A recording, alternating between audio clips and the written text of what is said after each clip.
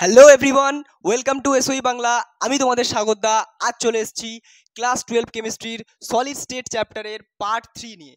আমরা আগের দুটো ভিডিওতে বেশ কিছু জিনিস আলোচনা করেছি। এই চ্যাপ্টারের প্রায় 75 to 80% আমরা জিনিস আলোচনা করেছি। আজকের ভিডিওতে বাকি যেটুকু পড়ে আছে সেটা আমরা আলোচনা করব। দেখো, আমাদের প্রথম টার্গেট কণাগুলির ঘন সন্নিবেশ কিভাবে হচ্ছে 1D 2D 3D এই তিনটে জায়গায় কিভাবে ঘন সন্নিবেশ, কিভাবে কোন কণাগুলো আছে, তাদের বৈশিষ্ট্য কি, এগুলো আমরা জানবো। এবং দ্বিতীয়বারে আমরা দেখব ত্রুটি কি জিনিস এবং ত্রুটি নিয়ে আমরা আলোচনা করব। তো এই দুটো জিনিস আমরা টার্গেট রেখে আজকের ক্লাসটা আমরা শুরু করছি। তো তোমরা শেষ অবধি দেখতে থাকো। আশা করি আজকের ক্লাসটা তোমরা বিরাট মজা পাবে। আর এই যে জায়গাটা, এই যে ঘন সন্নিবেশের জায়গাটা, এই ঘন সন্নিবেশের জায়গাটা কিন্তু খুবই চাপের। পুরো ক্লাস 12 কেমিস্ট্রির মধ্যে সব থেকে কঠিন জায়গা যদি কোনো টপিক তুমি বলতে পারো তাহলে এই হচ্ছে ঘন সন্নিবেশ। এই 1D 2Dটা খুবই সহজ, বললেই বুঝে যাবে, কিন্তু 3Dটা কিন্তু খুবই চাপের। আমি চেষ্টা করবো একদম সহজে যেটুকু কোশ্চেন সলভ করার জন্য লাগে সেটুকু আমি ডিসকাস করে দেবো। তোমাদের কোনো অসুবিধা হবে না কোশ্চেন সলভ করতে। তো চলো আজকের এই ক্লাসটা শুরু করা যাক। দেখো, সবার প্রথমে যদি আমরা কোনো কিছু নিয়ে এই ব্যাপারটা নিয়ে কথা বলি, কণার ঘন সন্নিবেশ নিয়ে কথা বলি, আমরা কি পড়ছি এতক্ষণ ধরে? আমরা পড়ছি কোনো একটা সলিড, সেই সলিডটা কি? ঘনকাকার। আমরা বেসিক্যালি ঘনকাকার সলিড নিয়ে আলোচনা করছি। এবার ঘনকাকার তো হয় না, আমরা কাল্পনিক একটা রেখা কল্পনা করি যে এইভাবে একটা ঘনকের মতো সেজে আছে, কিন্তু অ্যাকচুয়ালি তারা কিভাবে থাকে? তারা কিন্তু অ্যাকচুয়ালি থাকে এইভাবে, একটা ছোট কণা, তার পাশে একটা ছোট কণা, তার পাশে আরেকটা ছোট কণা, এইভাবে তারা সজ্জা হিসেবে থাকে। এবার আমাদের প্রকৃতিতে কিন্তু পাওয়া যায় 3Dতে, ঠিক আছে, কণাগুলো 3Dতে থাকে। এবার 3Dটা বুঝতে গেলে, তাদের অ্যাকচুয়াল যে গঠনাকৃতি আমাদের বুঝতে গেলে 1D শিখতে হবে, 2D শিখতে হবে, তারপর আমরা 3D বুঝতে পারবো। দেখো, এখানে কিছু ছোট ছোট টার্মিনোলজি আছে, কিছু ছোট ছোট জিনিস আছে, সেগুলো আমরা প্রথমে দেখে নিই। দেখো, প্রথমে 1D বা একমাত্রিক দেশে কণাগুলো কিভাবে বিন্যস্ত থাকে। আচ্ছা, একমাত্রিক মানে কি? ত্রিমাত্রিক মানে তোমরা যদি বলো দৈর্ঘ্য, প্রস্থ, উচ্চতা, আমি বলবো একমাত্রিক মানে শুধু দৈর্ঘ্য। দ্বিমাত্রিক মানে কি? দৈর্ঘ্য, প্রস্থ। আর যদি ত্রিমাত্রিক হয় দৈর্ঘ্য, প্রস্থ, উচ্চতা, তিনটে মাত্রা চলে আসবে, তিনটে ডাইমেনশন চলে আসবে, আলাদাই ডাইমেনশন। তাহলে আমরা প্রথমে 1 ডাইমেনশনে চলে আসি। 1 ডাইমেনশন মানে কি? শুধু তার দৈর্ঘ্য আছে, অর্থাৎ একটা রেখার মতো ভাবে সাজতে পারবে কণাগুলো। কিভাবে রেখা করবে? একটা বিন্দু, দুটো বিন্দু, এই যে কণাগুলো একটা বিন্দু হিসাবে তোমরা যদি কল্পনা করো, একটা বিন্দু, দুটো বিন্দু, তিনটে বিন্দু, এরকম করে করে কিন্তু অজস্র বিন্দু আছে। তো এটাকে আমরা বলবো রেখা।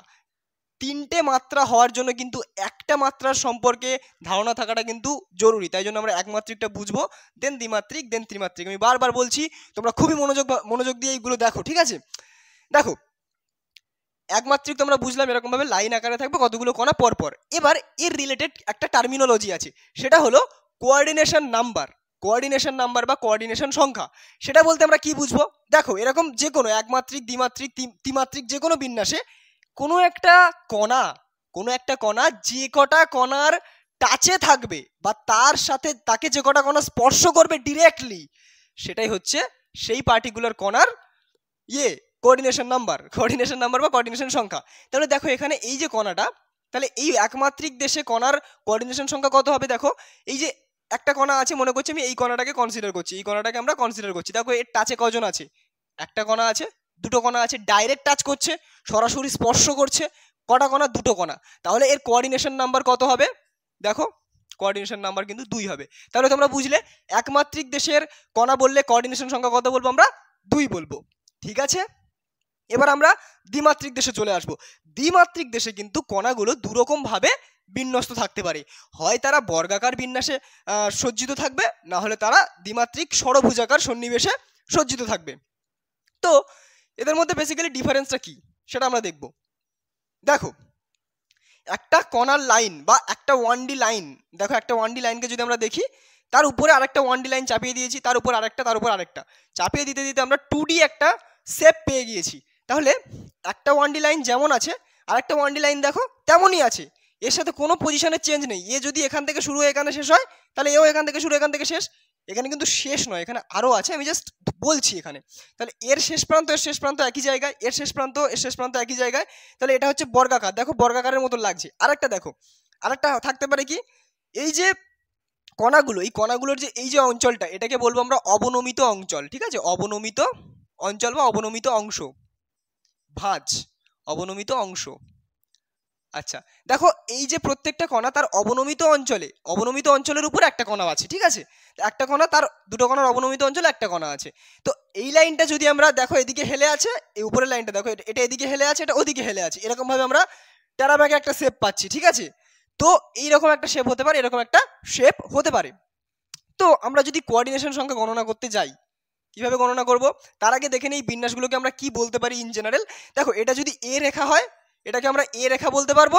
তোমরা সেই ক্লাস 12-এ বা ক্লাস 11-এ তোমরা সনেট পড়ে থাকবে। সনেটের হচ্ছে কি একটা সিস্টেম ছিল, A B B A, A B B A, C D C D. সেই রকমই যদি তোমরা এইটাকে কল্পনা করো, তোমাদের ইংলিশের সনেট যদিও, যে ছন্দ যেরকম ভাবে শেষ হচ্ছে, ছন্দ যেভাবে মিলছে সেইভাবে তাকে আমরা সনেটটাকে দেখছি, A B B A, A B B A, C D C D, এইভাবে এইভাবে ব্যাপারগুলো আছে। তো এখানে যদি আমরা দেখি, দেখো এ এ এ এ এ সব একইভাবে আছে, সব কটা একই, এর সাথে এর কোনো পার্থক্যই নেই। তাহলে এ এ এ এ এ, তাহলে এটাকে বলবো আমরা কি বিন্যাস বলতে পারি?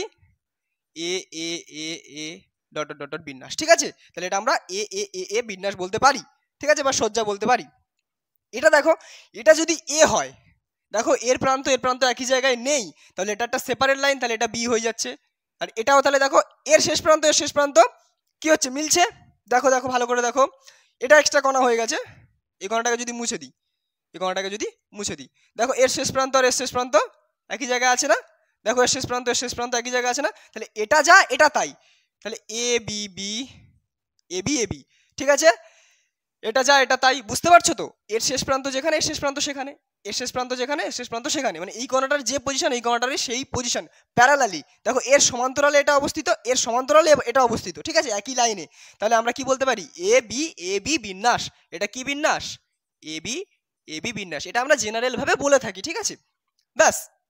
এবার যদি আমরা কোঅর্ডিনেশন সংখ্যা, যে কোনো একটা কণার গণনা করো, সব কটা কণার বেরিয়ে যায়। মনে করছি আমি র্যান্ডম একটা কানামাছি ভোবো যাকে ভাবি তাকে এখানে ছুঁইলাম, ঠিক আছে? তাহলে এর আমরা কোঅর্ডিনেশন সংখ্যা গণনা করব, এই গণনাটার কোঅর্ডিনেশন সংখ্যা গণনা করব। দেখো এর টাচে কে কে আছে? স্পর্শ একটা, এই একটা স্পর্শ করে আছে একটা, এ কিন্তু স্পর্শ করে নেই, ভালো করে দেখো। এই যে দেখো স্পর্শ করে আছে একটা, স্পর্শ একটা, তাহলে এর কজন স্পর্শ করে আছে? এর কজন জীবন সঙ্গী? এর 4 জনে স্পর্শ করে আছে। তাহলে এর কোঅর্ডিনেশন সংখ্যা কত হবে? এর কোঅর্ডিনেশন সংখ্যা হবে 4। ক্লিয়ার? এখানে দেখো যে কোনো একটা র্যান্ডম কানামাছি ভোঁবো, এটা কে কজন টাচ করে আছে দেখি, আমরা দেখি অন্য কালি যদি ইউজ করতে পারি। দেখো একে টাচ করে আছে, ভালো করে দেখো, এই একটা টাচ করে আছে, এই একটা টাচ করে আছে, ডাইরেক্ট টাচ, টাচ টাচ, ব্যাস, আর কেউ টাচ করে নেই। তাহলে কটা এর টাচের কণা বা কটা সংস্পর্শে আছে দেখো তো ভালো করে। একটা, দুটো, তিনটে, চারটে, পাঁচটা, ছটা, তাহলে এর 6টা কিন্তু টাচ করে আছে। তাহলে এর কোঅর্ডিনেশন সংখ্যা কত হবে? 6 হবে। ব্যাস, তোমরা এইভাবে মনে রাখবে। একমাত্রিক বললে কোঅর্ডিনেশন সংখ্যা হবে 2, আর যদি বলে দ্বিমাত্রিকের ক্ষেত্রে দুটো ভাগ আছে। দ্বিমাত্রিক বর্গাকার বললে কোঅর্ডিনেশন সংখ্যা হবে 4, আর দ্বিমাত্রিক ষড়ভুজাকার বললে কোঅর্ডিনেশন সংখ্যা হবে 6। এবার এদের এমন নাম কেন? এটা তো তোমরা দেখলে যে বর্গক্ষেত্রের মতন দেখতে বলে একে আমরা দ্বিমাত্রিক বর্গাকার সন্নিবেশ বলি। আর এটা কার মতো দেখতে? ভালো করে দেখো তো এই শেপটা, এটা কিসের শেপ গো? এটা ষড়ভুজ বা হেক্সাগনের শেপ, ঠিক আছে? তাই জন্য একে বলবো আমরা ষড়ভুজাকার সন্নিবেশ। ক্লিয়ার হচ্ছে? আশা করি হচ্ছে। তো আমরা 2, 4, 6 তিনটে কোঅর্ডিনেশন নাম্বার সম্পর্কে আমরা জানলাম। এবার আমরা ত্রিমাত্রিক দেশে চলে যাব, ঠিক আছে? ত্রিমাত্রিক দেশে কিন্তু আসল খেলাটা হবে। তোমরা ধৈর্য ধরে দেখো, বোঝো ব্যাপারটা, বুঝলেই হবে। এর থেকে ডাইরেক্ট কোশ্চেন আসে না। যে জায়গাটা থেকে কোশ্চেন আসে সেই ফর্মুলা আমি 2 থেকে 3টে লাইন আমি লিখিয়ে দেবো, কিন্তু বোঝার জায়গাটা তোমরা ভালো করে বুঝে নেবে। তো চলো আমরা ত্রিমাত্রিক দেশ নিয়ে আলোচনা করি। হ্যাঁ, তো এবার আমরা ত্রিমাত্রিক দেশে কিভাবে কণাগুলো থাকে সেই ব্যাপারটা নিয়ে একটু আইডিয়া করব। এবার দেখো, আমরা যেহেতু 2D 1D দেখে দেখে অভ্যস্ত, একে অভ্যস্ত বোর্ডেতে, তাই আমরা ত্রিমাত্রিক ব্যাপারগুলো কিন্তু খুব সুন্দর করে বোর্ডে ফুটিয়ে তুলতে পারবো না, এটাই সত্য, ঠিক আছে? তো আমি তোমাদের বইতে বলবো একটু দেখতে, যে 1.8.3 যে সেকশনটা আছে সেখানে আছে ত্রিমাত্রিক দেশে কণাগুলি ঘন সন্নিবেশ। দেন সেখানে দেওয়া আছে এক্স ওয়াই করে করে কিছু কিছু জায়গা বা একটা বিন্যাস দেওয়া আছে, তার উপরে রেড কালির ডটেড সার্কেল কিছু দেওয়া আছে, টি লেখা আছে, ও লেখা আছে। তো সেই ছবিটা একটু দেখতে বলবো। টি মানে টেট্রাহেড্রাল ভয়েড আর ও মানে অক্টাহেড্রাল ভয়েড। আমি পুরোটা এক্সপ্লেন করছি। দেখো তোমরা কি করবে, একটু কল্পনা করবে। এই যে এখানে একটা দ্বিমাত্রিক সন্নিবেশ ছিল, তার উপর আমি লাল দিয়ে হিজিমিজি হিজিমিজি করে দিয়েছি। তোমরা দেখো এই যে হিজিবিজিটা বা এই যে ধরো একমাত্রিক একটা সজ্জা আছে, এই একমাত্রিক সজ্জার পিছনে আছে এবং তার উপরে আছে, মনে করো যে এই এই যে একটা নিভিয়ার কোটো আমি এখানে দেখাচ্ছি, যে একমাত্রিক সজ্জা সরি দ্বিমাত্রিক সজ্জা আছে, তার উপরে আরেকটা সজ্জাকে তোমরা কল্পনা করো। এই যেরকম আমি এর উপরে এটাকে রেখেছি, তুমি এর পাশে আরো আরো নিভিয়ার কোটো আছে বলে কল্পনা করো। করতে করতে দেখবে একটা ত্রিমাত্রিক সজ্জা পাবে, ফের তার উপরে আরেকটা সাজাও এরকম একটা স্তর। ঠিক আছে, এরকম করতে করতে দেখবে তোমরা ত্রিমাত্রিক একটা সজ্জা কল্পনা করতে পারবে। এবার সেই ত্রিমাত্রিক দেশের সাথে জড়িত দুটো কথা আছে। একটা হচ্ছে অষ্টতলকীয় ফাঁক আর একটা হচ্ছে চতুস্থলকীয় ফাঁক। ওই ব্যাপারটা নিয়ে আমি এক্সপ্লেন করছি। তার আগে দেখো এই যে দ্বিমাত্রিক দেশে আমরা কণাগুলোকে সজ্জিত করেছি, দেখো এখানে একটা ফাঁকা স্থান আমরা পেয়েছি, দ্বিমাত্রিক দেশে একটা ফাঁকা স্থান পেয়েছি। সেই ফাঁকা স্থানের নাম আমরা কি দেব, দ্বিমাত্রিক দেশে আসছি, এই ফাঁকা স্থানের নাম দেব আমরা ত্রিকোণীয় ফাঁকা স্থান। ঠিক আছে, ত্রিকোণীয় ফাঁক, ত্রিকোণীয় ফাঁক। ঠিক আছে, ত্রিকোণীয় ফাঁক। এই ত্রিকোণীয় ফাঁক একটা লেয়ারে, মানে পিছনের লেয়ার, যে পিছনের যে লেয়ারটা সেই লেয়ারে কিন্তু আমাদের ত্রিকোণীয় ফাঁক প্রচুর আছে। দেখো এখানে দেখো ঊর্ধ্বত্রিভুজ আকৃতি, ঊর্ধ্বত্রিভুজ আকৃতি, এখানে দেখো অর্ধত্রিভুজ আকৃতি, অধত্রিভুজ আর ঊর্ধ্বত্রিভুজ। ঠিক আছে, তাহলে এই দুটো ধরনের কিন্তু আমরা ত্রিকোণীয় ফাঁক দেখতে পাচ্ছি। ঠিক আছে, এবার দেখো কণাগুলো যখন সাজছে দেখবে এই যে একটা কণা আছে এর উপরে, ফের এর পাশে একটা কণা আছে। ঠিক আছে, দেখো একটা জিনিস ভালো করে খেয়াল করো তো, ধরো এইখানে একটা কণা আমি যদি রাখি, দেখো এই যে একটা ফাঁক ছিল, দেখো ত্রিকোণীয় একটা ফাঁক আছে, এই ফাঁকটা কিন্তু এই কণাটা যখন আমরা সাজাচ্ছি, উপরে একটা লেয়ার সাজাচ্ছি, তখন দেখো এখানে যদি কণাটাকে রাখি, তাহলে ওই ফাঁকটা কি হচ্ছে, চাপা পড়ে যাচ্ছে না, চাপা পড়ে যাচ্ছে তো। তাহলে যে কিছু কিছু ফাঁক চাপা পড়ছে। আবার তুমি এই রকম একটা বাক্স এখানে কল্পনা করো, দেখবে এই যে কণাটা, এই যে ফাঁকটা, এই যে ত্রিকোণীয় ফাঁকটা, এটা কিন্তু তোমার চাপা পড়বে না, এটা তোমার চাপা পড়বে না। তাহলে দেখো কমন ফাঁক, এর পাশে আরেকটা তুমি নিভিয়ার কোটো রাখো, রেখে দেখো এখানে একটা কমন ফাঁক পাবে, এটাকে বলবো আমরা অষ্টতলকীয় ফাঁক। ও ঠিক আছে, আর যে ফাঁকটা চাপা পড়ে যাচ্ছে, একটা স্তরের কণা আরেকটা স্তরের ফাঁককে চাপা দিচ্ছে, সেই চাপা পড়া ফাঁকটাকে আমরা কি বলবো, চাপা পড়া ফাঁকটাকে আমরা বলবো টেট্রাহেড্রাল ভয়েড বা চতুস্থলকীয় ফাঁক। ঠিক আছে, এবার এদের এই রকম ধরনের নামকরণ কেন হলো, তোমরা আশা করি বুঝতে পারছো যে একটা স্তরের উপর আরেকটা স্তরকে যদি কল্পনা করো, কিছু ফাঁকা স্থান পাবো। এবার কিছু কিছু ফাঁকা স্থান পাবো যেগুলো কমন, মানে একটা স্তরের ফাঁকা স্থান, উপরের স্তরেরও ফাঁকা স্থান, মানে কমন ফাঁকা স্থান। তোমরা দেখবে আমি স্ক্রিনের উপর একটা ছবি দিচ্ছি, সেই ছবিটা দেখলে তোমরা ভালো করে বুঝতে পারবে যে দুটো স্তর কিভাবে আছে এবং কিভাবে ফাঁকা স্থানগুলোকে আমরা দেখতে পারি। দেখো তোমাদের স্ক্রিনের উপর ছবিটা উঠছে, তোমরা ওটা ভালো করে একটু দেখে নাও। আচ্ছা, এবার যদি আমরা আলোচনাটা করি, অক্টাহেড্রাল ভয়েডস আর টেট্রাহেড্রাল ভয়েডস এরকম নাম কেন হলো।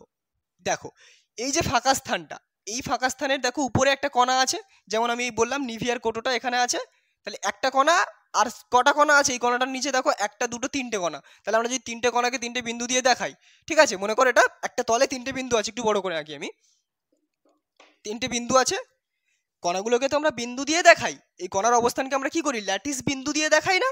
তো সেই বিন্দুগুলোকে আমরা আঁকলাম, তিনটে কণা আঁকলাম। এবার এই তলের উপরে একটা তল আছে, একটা কণা আছে, নিভিয়ার কোটোটা আমি রেখেছিলাম, সেই কণাটা মনে করো আছে, দেন এখানে আছে। এবার এটা মনে করো উপরের স্তরে আছে, ঠিক আছে, উঠে আছে, একটু ঠেলে আছে। এবার তুমি দেখো এইগুলোকে জুড়ে দাও, জুড়ে দেখো কাজ হবে, জুড়ে দেখো, দেখো তোমার এই নিচে, দাঁড়াও আগে আমি এই তিনটেকে জুড়ি, মাঝখানের সাথে পরে জুড়ছি। দেখো নিচে কিন্তু একটা তল চলে এলো, দেখো এটা কিন্তু নিচে তল, পিরামিড টাইপের একটা হবে শেপ, তো এটা নিচে কিন্তু এই তলটা।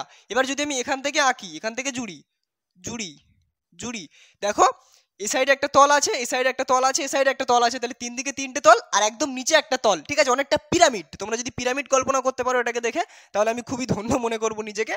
তো মনে করো এটা পিরামিড। তো একটা তল, দুটো তল, এই যে একটা তল, উপরে একটা তল, দুটো তল, তিনটে তল আর একদম নিচে একটা তল। ঠিক আছে, একদম নিচে একটা তল, তাহলে চারটে তল, চারটে তল বলে একে আমরা বলবো চতুস্থলকীয় ফাঁক। এবার এই ফাঁকটা কোথায় আছে, এই কর্নারটার পিছনে আছে, ঠিক আছে, একদম নিচে, মানে ধরো এরকম যদি হয়, এরকম একটা জায়গা ফাঁকটা আছে, তাহলে এটাকে বলবো আমরা চতুস্থলকীয় ফাঁক। এখানে যদি কর্নারটাকে আমরা আঁকি, দেখো ফাঁকটা অনেকটা এরকম দেখতে লাগবে, দেখো এরকম দেখতে লাগবে, এইখানে একটা হোল মতো আছে আর এইখানে কণাটা আছে, ঠিক আছে? তো এইভাবে আমরা বলতে পারি, তাই জন্য একে বলবো আমরা চতুস্থলকীয় ফাঁক। ক্লিয়ার? সেম ভাবে আমরা যদি এটাকেও আঁকি, অষ্টতলকীয় ফাঁকটাকে আঁকি 3D শেপে দেখি, তোমরা দেখতে পারবে ওই বিন্দু আকারে নিলে ওটাকে অষ্টতলকের মতো দেখায়, তাই জন্য ওটাকে বলবো আমরা অষ্টতলকীয় ফাঁক। তো চতুস্থলকীয় ফাঁকটা বুঝতে পারলে আশা করি তোমরা অষ্টতলকীয় ফাঁকটা বুঝতে পারবে। তাহলে আমরা চতুস্থলকীয় ফাঁকটা বুঝলাম, অষ্টতলকীয় ফাঁকটা আমরা নাও আঁকলে চলবে। আমরা এবার এটাকে মুছে দিয়ে ছোট ছোট কিছু ইনফরমেশন নিয়ে নিই যেগুলো আমাদের কোশ্চেন সলভ করতে কাজে লাগবে। দেখো এগুলো নিয়ে খুব বেশি মাথা আমি তোমাদেরকে ঘামাতে বলবো না, তোমরা একবার বইটা রিডিং পড়বে, 3D ছবিগুলো দেখবে, কারণ 3D ছবিগুলো না দেখলে তোমরা বুঝতে পারবে না, 3D ছবিগুলো দেখতে হবে, ঠিক আছে? আর এই বোর্ডে 3D আঁকাটা পসিবল না, আমি এই নিভিয়ার কোটো দিয়ে যতটা চেষ্টা করলাম দেখালাম, এটা তোমরা একটু বুঝে নেবে, ঠিক আছে? তো আশা করি এই ছোট ছোট টার্মিনোলজিগুলো ক্লিয়ার। এবার এক্সামে কিভাবে তোমরা কোশ্চেন সলভ করবে সেটা আমি তোমাদেরকে বলে দিচ্ছি, একদম ধাসু কিছু কথা বলবো, সেখানেই কিন্তু আমাদের কাজ শেষ। এবার ছোট ছোট কিছু পয়েন্ট আমি তোমাদেরকে বলি। দেখো 3Dতে দু ধরনের বিন্যাস হয়, ভালো করে শোনো। 3Dতে দু ধরনের বিন্যাস হয়, একটা হচ্ছে আমাদের HCP, হেক্সাগোনাল ক্লোজ প্যাকড, ঠিক আছে? আর একটা হচ্ছে আমাদের CCP, কিউবিক ক্লোজ প্যাকড। এই যে একটা হেক্সাগোনাল যে দ্বিমাত্রিক তোমরা দেখলে, দ্বিমাত্রিক ষড়ভুজাকার বিস্তার তোমরা দেখলে, তার উপরে আরো দ্বিমাত্রিক ষড়ভুজাকার দিয়ে দাও, আরো দ্বিমাত্রিক ষড়ভুজাকার দিয়ে দাও, চাপিয়ে যাও চাপিয়ে যাও, যে ত্রিমাত্রিক শেপটা তোমরা পাবে সেটাকে তোমরা বলবে HCP। ক্লিয়ার? এবার তোমরা এখানে আমি এঁকেছিলাম দ্বিমাত্রিক যে ঘন সন্নিবেশ বর্গাকার, সেটার উপর আরো বর্গাকার দিয়ে যাও, আরো বর্গাকার দিয়ে যাও, চাপিয়ে যাও চাপিয়ে যাও চাপিয়ে যাও, দেখবে একটা ত্রিমাত্রিক গঠন পাবে, ঠিক আছে? সেটাকে বলবো আমরা CCP। Clear? HCP CCP clear হলো? এবার খুবই সুন্দর একটা জিনিস, খুবই সুন্দর, তোমরা ভালো করে মনে রাখবে, সারা জীবন মনে রাখবে, যে এই HCP বলো আর CCP বলো, সবার ক্ষেত্রে এই যে সবর্গাঙ্ক সংখ্যা বললাম না, যে কোঅর্ডিনেশন সংখ্যা, সেই কোঅর্ডিনেশন সংখ্যা কিন্তু হবে 12। ক্লিয়ার? কোঅর্ডিনেশন সংখ্যা কত হবে? 12। তোমাদের বইতে একটা ছক দেওয়া আছে, আমি তোমাদেরকে বলে দিই কত পেজে আছে, সেই ছকটা পড়লে কিন্তু আরামসে তোমরা সব কিছুর যে কোঅর্ডিনেশন সংখ্যা সেটা তোমরা দেখতে পাবে। তোমাদের হ্যাঁ, ছক বলতে যে প্রত্যেকটা টপিক আছে না, ত্রিমাত্রিক দেশের ঘন সন্নিবেশ, দ্বিমাত্রিক দেশের ঘন সন্নিবেশ, প্রত্যেকটা টপিকের আন্ডারে গিয়ে দেখবে একদম শেষের দিকে বা সেইখানে আছে, দেখবে শুধু কোঅর্ডিনেশন সংখ্যাগুলো দেওয়া আছে, 12, 6 এরকম কিছু দেওয়া আছে, ঠিক আছে? তোমরা এইভাবে কিন্তু ব্যাপারগুলো মনে রাখবে, যে প্রত্যেকটার কোঅর্ডিনেশন নাম্বার আমি তোমাদের লিখে দিলাম, ওটা খাতাতে একটা লিখে নেবে, যে এই শেপ কোঅর্ডিনেশন সংখ্যা এত, 1D coordination number 2, 2D coordination number একবার 4 একবার 6, বর্গাকারের ক্ষেত্রে 4 আর ষড়ভুজাকারের ক্ষেত্রে 6। আর যদি বলে 3D তাহলে তোমরা কোঅর্ডিনেশন সংখ্যা লিখবে 12, কারণ এখানে দেখবে প্রত্যেকটা কণা 12টা কণার সাথে টাচ করে আছে। এবার কিভাবে আছে সেটা কল্পনা করতে গেলে 3D ইমাজিন করতে হবে, ঠিক আছে? তো তোমরা বইতে দেখলে বুঝতে পারবে, তাছাড়াও মনে রাখার দরকার নেই, অত ইমাজিন করার দরকার নেই, এইটুকু মনে রাখলেই হবে, কোঅর্ডিনেশন সংখ্যা 12, ব্যাস। CCP SCP কোঅর্ডিনেশন সংখ্যা 12, ঠিক আছে? এটা MCQতে দিলেও দিতে পারে, তাই জন্য আমরা মনে রাখছি কোঅর্ডিনেশন নাম্বারগুলো। বেশ, এবার যেটা সব থেকে বড় ইম্পর্টেন্ট, এখান থেকে নিট, জয়েন্ট, বোর্ড সব জায়গায় কোশ্চেন আসে।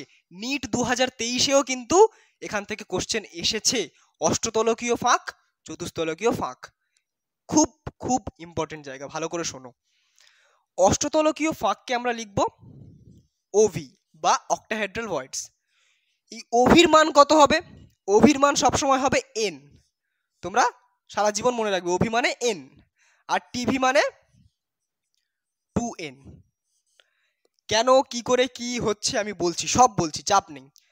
OV মানে অক্টাহেড্রাল ভয়েস, এটার কত হবে মান? n হবে। এবার nটা কি? nটা হচ্ছে কণা সংখ্যা। এবার কণা সংখ্যাটা কি? দেখো HCP বলো CCP বলো, তারা তো একটা কেলাস, 3D শেপড, কিন্তু কেলাস তো একটা, সেই কেলাসের কিন্তু কণা সংখ্যা থাকে, প্রত্যেকটা কেলাসের কিন্তু কণা সংখ্যা থাকে। এবার এই কেলাসে কণা সংখ্যা কত? এই যে কেলাসগুলো এরা কিন্তু আদতে কিচ্ছু নয়, এরা কিন্তু FCCর মতনই আচরণ করে, এটা তোমরা সারা জীবন মনে রাখবে, যে HCP CCP মানে কিন্তু FCCর মতো আচরণ করে। এবার FCCর কণা সংখ্যা কত আমি শিখিয়েছিলাম, SBF 124, এস এর কণা সংখ্যা 1, বি এর কণা সংখ্যা 2 আর এফ এর কণা সংখ্যা 4। ক্লিয়ার? তাহলে এফ এর কণা সংখ্যা বা এফসিসি এর কণা সংখ্যা কত হবে? 4 হবে। তাহলে এইচসিপি বা সিসিপি এর কণা সংখ্যা কত হবে? অবভিয়াসলি 4 হবে কণা সংখ্যা। কণা সংখ্যাকে আমরা কি দিয়ে লিখি? জেড। তো এখানে আমরা লিখবো কণা সংখ্যাকে এন দিয়ে, মানে অক্টাহেড্রাল ভয়েডসকে আমরা এন দিয়ে লিখবো। মানে এন মানে কি? এন মানেই হচ্ছে আমাদের জেড। জেড, তাহলে 2n মানে 2z। আমাদের পুরো ক্লিয়ার হয়ে গেল। তাহলে যদি বলে কোনো এইচসিপি বা কোনো সিসিপি সন্নিবেশে যদি অক্টাহেড্রাল ভয়েডস আমাদের জিজ্ঞেস করে কটা আছে, তাহলে আমরা কি বলবো? দেখো, অক্টাহেড্রাল ভয়েডস মানে কি? কণা সংখ্যা। আর কণা সংখ্যা মানে কত? সিসিপি বলো এইচসিপি বলো, 4। মনে থাকবে? আশা করি মনে থাকবে। এবার দেখো, টেট্রাহেড্রাল ভয়েডস যদি বলে কটা আছে, মোট টেট্রাহেড্রাল ভয়েডস কত একটা ক্লাসে, তোমরা কি বলবে? তোমরা বলবে টেট্রাহেড্রাল ভয়েডস ইকুয়াল টু 2n, অর্থাৎ 2 ইন্টু কণা সংখ্যা, তাহলে 2 ইন্টু 4 মানে 8। বুঝতে পারলে? এইভাবে তোমাদের হয় কোশ্চেন, ঠিক আছে? এবার এইগুলোকে কাজে লাগিয়ে, ইনফরমেশনগুলোকে কাজে লাগিয়ে আমাদের কিভাবে কোশ্চেন দিতে পারে সেটা আমরা দেখবো। কিন্তু তার আগে আমরা একটা জিনিস দেখে নেবো, যে আমরা তো পড়লাম অক্টাহেড্রাল ভয়েডস আর টেট্রাহেড্রাল ভয়েডস, কিন্তু একটু জেনে রাখি আমরা, জ্ঞানের জন্য ভালো, জ্ঞান বাড়ানো ভালো, একটু এক্সট্রা নলেজ আমরা নিয়ে রাখি যে এগুলো কোথায় কোথায় থাকে। কোনো ক্লাস, কোনো ঘনকাকার ক্লাস যদি বলি, ঘনকাকার ক্লাস পার্টিকুলারলি কিন্তু আমরা ঘনকাকার ক্লাসের কথাই বলছি। ধরো ঘনকাকার কোনো ক্লাস আছে, সেই ঘনকাকার ক্লাসের কোথায় কোথায় অক্টাহেড্রাল ভয়েডস থাকে আর কোথায় কোথায় আমাদের টেট্রাহেড্রাল ভয়েডস থাকে, একটু আমরা দেখে নেব, ঠিক আছে? দেখো, আমরা এটা এঁকেছি, একটা কি এঁকেছি আমরা? একটা ঘনকাকার একটা ক্লাস এঁকেছি। এটা কিন্তু একটা ক্লাস, মানে একটা ঘনক, ঠিক আছে? মনে করো এটা একটা ক্লাস, ঠিক আছে? এটা এফসিসি ক্লাস ভেবে নাও, কারণ যে কোনো ত্রিমাত্রিক ক্লাস মানে কি এফসিসি ক্লাসের মতনই আচরণ করবে, তাহলে এটা এফসিসি ক্লাস তোমরা ভেবে নাও, এফসিসি। আচ্ছা বেশ, এবার এই এফসিসির মধ্যে অক্টাহেড্রাল ভয়েডস কোথা থাকে আর টেট্রাহেড্রাল ভয়েডস কোথা থাকে আমরা দেখব। সবসময় মনে রাখবে তোমরা সারা জীবন, অক্টাহেড্রাল ভয়েডস থাকে কোথায়? এখানেই দেখাই, অক্টাহেড্রাল ভয়েডস আর টেট্রাহেড্রাল ভয়েডস। অক্টাহেড্রাল ভয়েডস কিন্তু থাকে এজ সেন্টার আর বডি সেন্টারে। কোথায় থাকে? এজ সেন্টার মানে এখানে, এখানে, আর বডি সেন্টার মানে এখানে, ঠিক আছে? একদম কেন্দ্রে থাকে, ঠিক আছে? এজ সেন্টারে আর বডি সেন্টারে তোমাদের অক্টাহেড্রাল ভয়েডস কিন্তু থাকে। ভয়েডস, অক্টাহেড্রাল ভয়েডস, ঠিক আছে? বেশ। আর টেট্রাহেড্রাল ভয়েডস কোথায় থাকে? বডি ডায়াগন, বডি ডায়াগনে থাকে, ডায়াগনে থাকে। এটা কোথায় থাকে? এজ সেন্টার আর বডি সেন্টার। বলছি, আরো বলছি, চাপ নেই। এজ বডি, এজ সেন্টার আর বডি সেন্টার। তার মানে কি? কোনো একটা ক্লাসের বডি সেন্টার মানে একদম যে দেহ কেন্দ্র, দেহ কেন্দ্র আমি যদি অন্য কালি ইউজ করার চেষ্টা করি,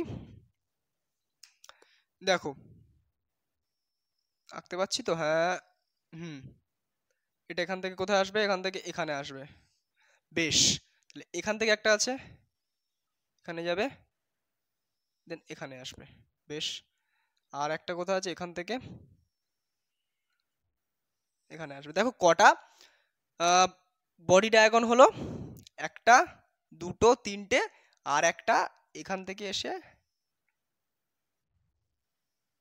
সরি একটু ভুল হয়ে গেল, এখান থেকে এসে লাইক এখানে আসবে, ঠিক আছে? তো তোমরা আন্দাজ করো না, এটা তো 3D আঁকা, 3D আঁকাটা একটু পসিবল হচ্ছে না আমার দ্বারা। দেখো, এরকম ভাবে যদি আমাদের বডি ডায়াগন গুলো থাকে, তো এই যে তোমার টেট্রাহেড্রাল ভয়েডস, দেখো একটা করে, একটা করে, একটা করে এই যে ইয়েতে বডি ডায়াগনে দুটো করে টেট্রাহেড্রাল ভয়েডস কিন্তু থাকে, ঠিক আছে? একটা করে বডি ডায়াগনে দুটো করে টেট্রাহেড্রাল ভয়েডস কিন্তু থাকে। এটা তোমরা সারা জীবন মনে রাখবে, ঠিক আছে? এটা এক্সট্রা নলেজ। ক্লিয়ার? আচ্ছা, এবার যদি বলি এজ আর বডি, দেখো এজ সেন্টারে কিন্তু, দেখো এজ সেন্টারে আমি আগের দিন বলেছিলাম যে কোনো কণা যদি এজে থাকে, দেখো কিরকম ভাবে থাকে। এজে থাকতে গেলে কিন্তু 4/1 একটা গোটা কণার 4/1 কিন্তু এজের মধ্যে থাকতে পারবে, এজ সেন্টারে থাকতে পারবে। কিভাবে সেটা দেখো, আগের দিন আমি বলেও ছিলাম কোশ্চেন সলভ করানোর সময়, যে এরকম তো একটা কণা থাকে, এরকম তো একটা কণা থাকে, দেন এরকম, দেখো এই দুটোকে জুড়ে দাও, দেখবে একটা অর্ধবৃত্ত পাবে, পাবে। দেন এটাকে জুড়ে দাও, আবার এটাকেও জুড়ে দাও, দেখবে এই চারটে খোলামকুচিকে জুড়ে দাও, দেখবে একটা বৃত্ত পাবে। আর এই একটা খোলামকুচি, এই একটা 4/1 মালকে এনে এখানে বসিয়ে দাও। দেখো এখানে একটা এই একটার তল আছে, উপরের তল, আর এই একটার তল আছে এদিকের তল, কাটা তল, ঠিক আছে? তো এই কাটা তল আর উপরের তল, এই দুটো তল দেখো একে অপরের সাথে 90 ডিগ্রি কোণে আছে। আর দেখো ভালো করে দেখো, এই কিউবের উপরের তল আর এই তলটা, সামনের তলটা, দুটো দেখো একে অপরের সাথে 90 ডিগ্রি অ্যাঙ্গেলে আছে। তাহলে এটাকে যদি এরকম টেনে এনে ঢুকিয়ে দিই, এই তল আর এই তলের সাথে খাপ খেয়ে যাবে, আর এই কাটা তলটা এই তলের সাথে খাপ খেয়ে যাবে। তাহলে কি 4/1 একটা কণা কিন্তু এখানে ফিট হবে। অর্থাৎ আমি বলতে চাইছি যে এজ সেন্টারে থাকতে গেলে বা এই যে বাহুর কেন্দ্রে থাকতে গেলে আমাদের কিন্তু 1/4 অংশ করে কণা এখানে থাকতে পারবে। 1/4 অংশ মানে একটা কণার 1/4 অংশ। এবার দেখো কর্ণের উপরে থাকতে গেলে কিন্তু গোটা কণায় থাকবে, এখানে কোনো কাটাকাটি হচ্ছে না, একদম সুন্দরভাবে থাকতে পারছে, নো চাপ। আর বডি সেন্টারেও কিন্তু তাই থাকছে, কোনো কাটাকাটি হচ্ছে না। তাহলে মোট কটা বাহু, এই ঘনকের মোট কটা বাহু? মোট আমাদের 12টা বাহু। দেখো 12টা বাহু আর 1/4 অংশ করে থাকছে কোণ, তাহলে মোট কটা ফাঁক? ফাঁকগুলো কিন্তু গোলাকার, ঠিক আছে? এটা কণা কেটে দেখালাম, ফাঁকগুলোও কিন্তু গোলাকার, ঠিক আছে? তাই জন্য আমরা কণা হিসেবে ফাঁকটাকেও বিবেচনা এখন করছি, ঠিক আছে? তাহলে 3টে হলো কণা। তাহলে এজ সেন্টারে কটা কণা আছে? টোটাল 3টে কণা মানে 3টে ফাঁক আছে। এজ সেন্টারে কোন ফাঁক থাকে? এজ সেন্টারে থাকে অষ্টতলকীয় ফাঁক, তাই জন্য অষ্টতলকীয় ফাঁক এখানে 3টে হলো। আর একটা তোমাদের বডি সেন্টারে, তাই জন্য একটা, তাহলে 4টে, মোট 4টে দেখো অষ্টতলকীয় ফাঁক থাকছে। আর আমি এখানেও কি হিসেবে বেরোয়ছিল, এখানেও হিসেবে বেরোয়ছিল 4টে। তাহলে ক্লিয়ার, প্রমাণিত হয়ে গেল যে অক্টাহেড্রাল ভয়েডসে কিন্তু 4টেই থাকে, ঠিক আছে? অক্টাহেড্রাল ভয়েডস একটা কিউবের মধ্যে 4টেই থাকে, ক্লিয়ার? এবার টেট্রাহেড্রাল ভয়েডস খুবই ইজি ক্যালকুলেশন। কটা কর্ণ? 4টে কর্ণ। একটা কর্ণে কটা আছে? একটা কর্ণে 2টো টেট্রাহেড্রাল ভয়েডস আছে, 2টো চতুস্থলকীয় ফাঁকাস্থান আছে। তাই 4টে কর্ণে তোমার 4 দুগুণে 8টা চতুস্থলকীয় ফাঁকাস্থান থাকবে, তাই 4 দুগুণে 8টা হয়ে গেল। প্রমাণিত হয়ে গেল যে অক্টাহেড্রাল ভয়েডস আর টেট্রাহেড্রাল ভয়েডস কিন্তু আমাদের এইভাবেই থাকছে। Octahedral ভয়েডস equal to n, n মানে কণা সংখ্যা। Tetrahedral ভয়েডস equal to 2n, tetra 2, এইভাবে মনে রাখবে, টেট্রা 2, অক্টা 1, ঠিক আছে? তাহলে আশা করি ক্লিয়ার হলো। এই ফাঁক দিয়ে কিন্তু প্রচুর নিউমেরিক্যালস আছে, আমরা কিন্তু করব। তার আগে আমরা নিট 2023-এর একটা নিউমেরিক্যাল করব, দুটো নিউমেরিক্যাল করব। নিট 2023-এ এসেছিল এখান থেকে, মানে বুঝতে পারছো, নিটে কোশ্চেন এসছে এই কনসেপ্ট থেকে। এতক্ষণ ধরে আমি যা বকবক করে গেলাম সেখান থেকেই কিন্তু নিটে কোশ্চেন এসছে। তো তোমরাও আশা করি করতে পারবে। দেখো আমরা সেটা করব। তার আগে আমি এগুলো মুছে দিই, দিয়ে ওই নিউমেরিক্যালগুলো করবো, নিটের কোশ্চেন, ঠিক আছে? 2023 নিটের কোশ্চেন। তো চলো আমরা সেগুলো দেখে নিই। তো দেখো এই সেই দুটো বিখ্যাত কোশ্চেন যেটা 2023-এর নিটের পেপারে অ্যারাইজ হয়েছিল, এবং খুবই সুন্দর দুটো কোশ্চেন। আমি এক্ষুনি তোমাদের যা যা বলেছি তাই ইউজ করে তোমরা পুরো দুটো কোশ্চেন জলের মতো নামিয়ে ফেলতে পারবে।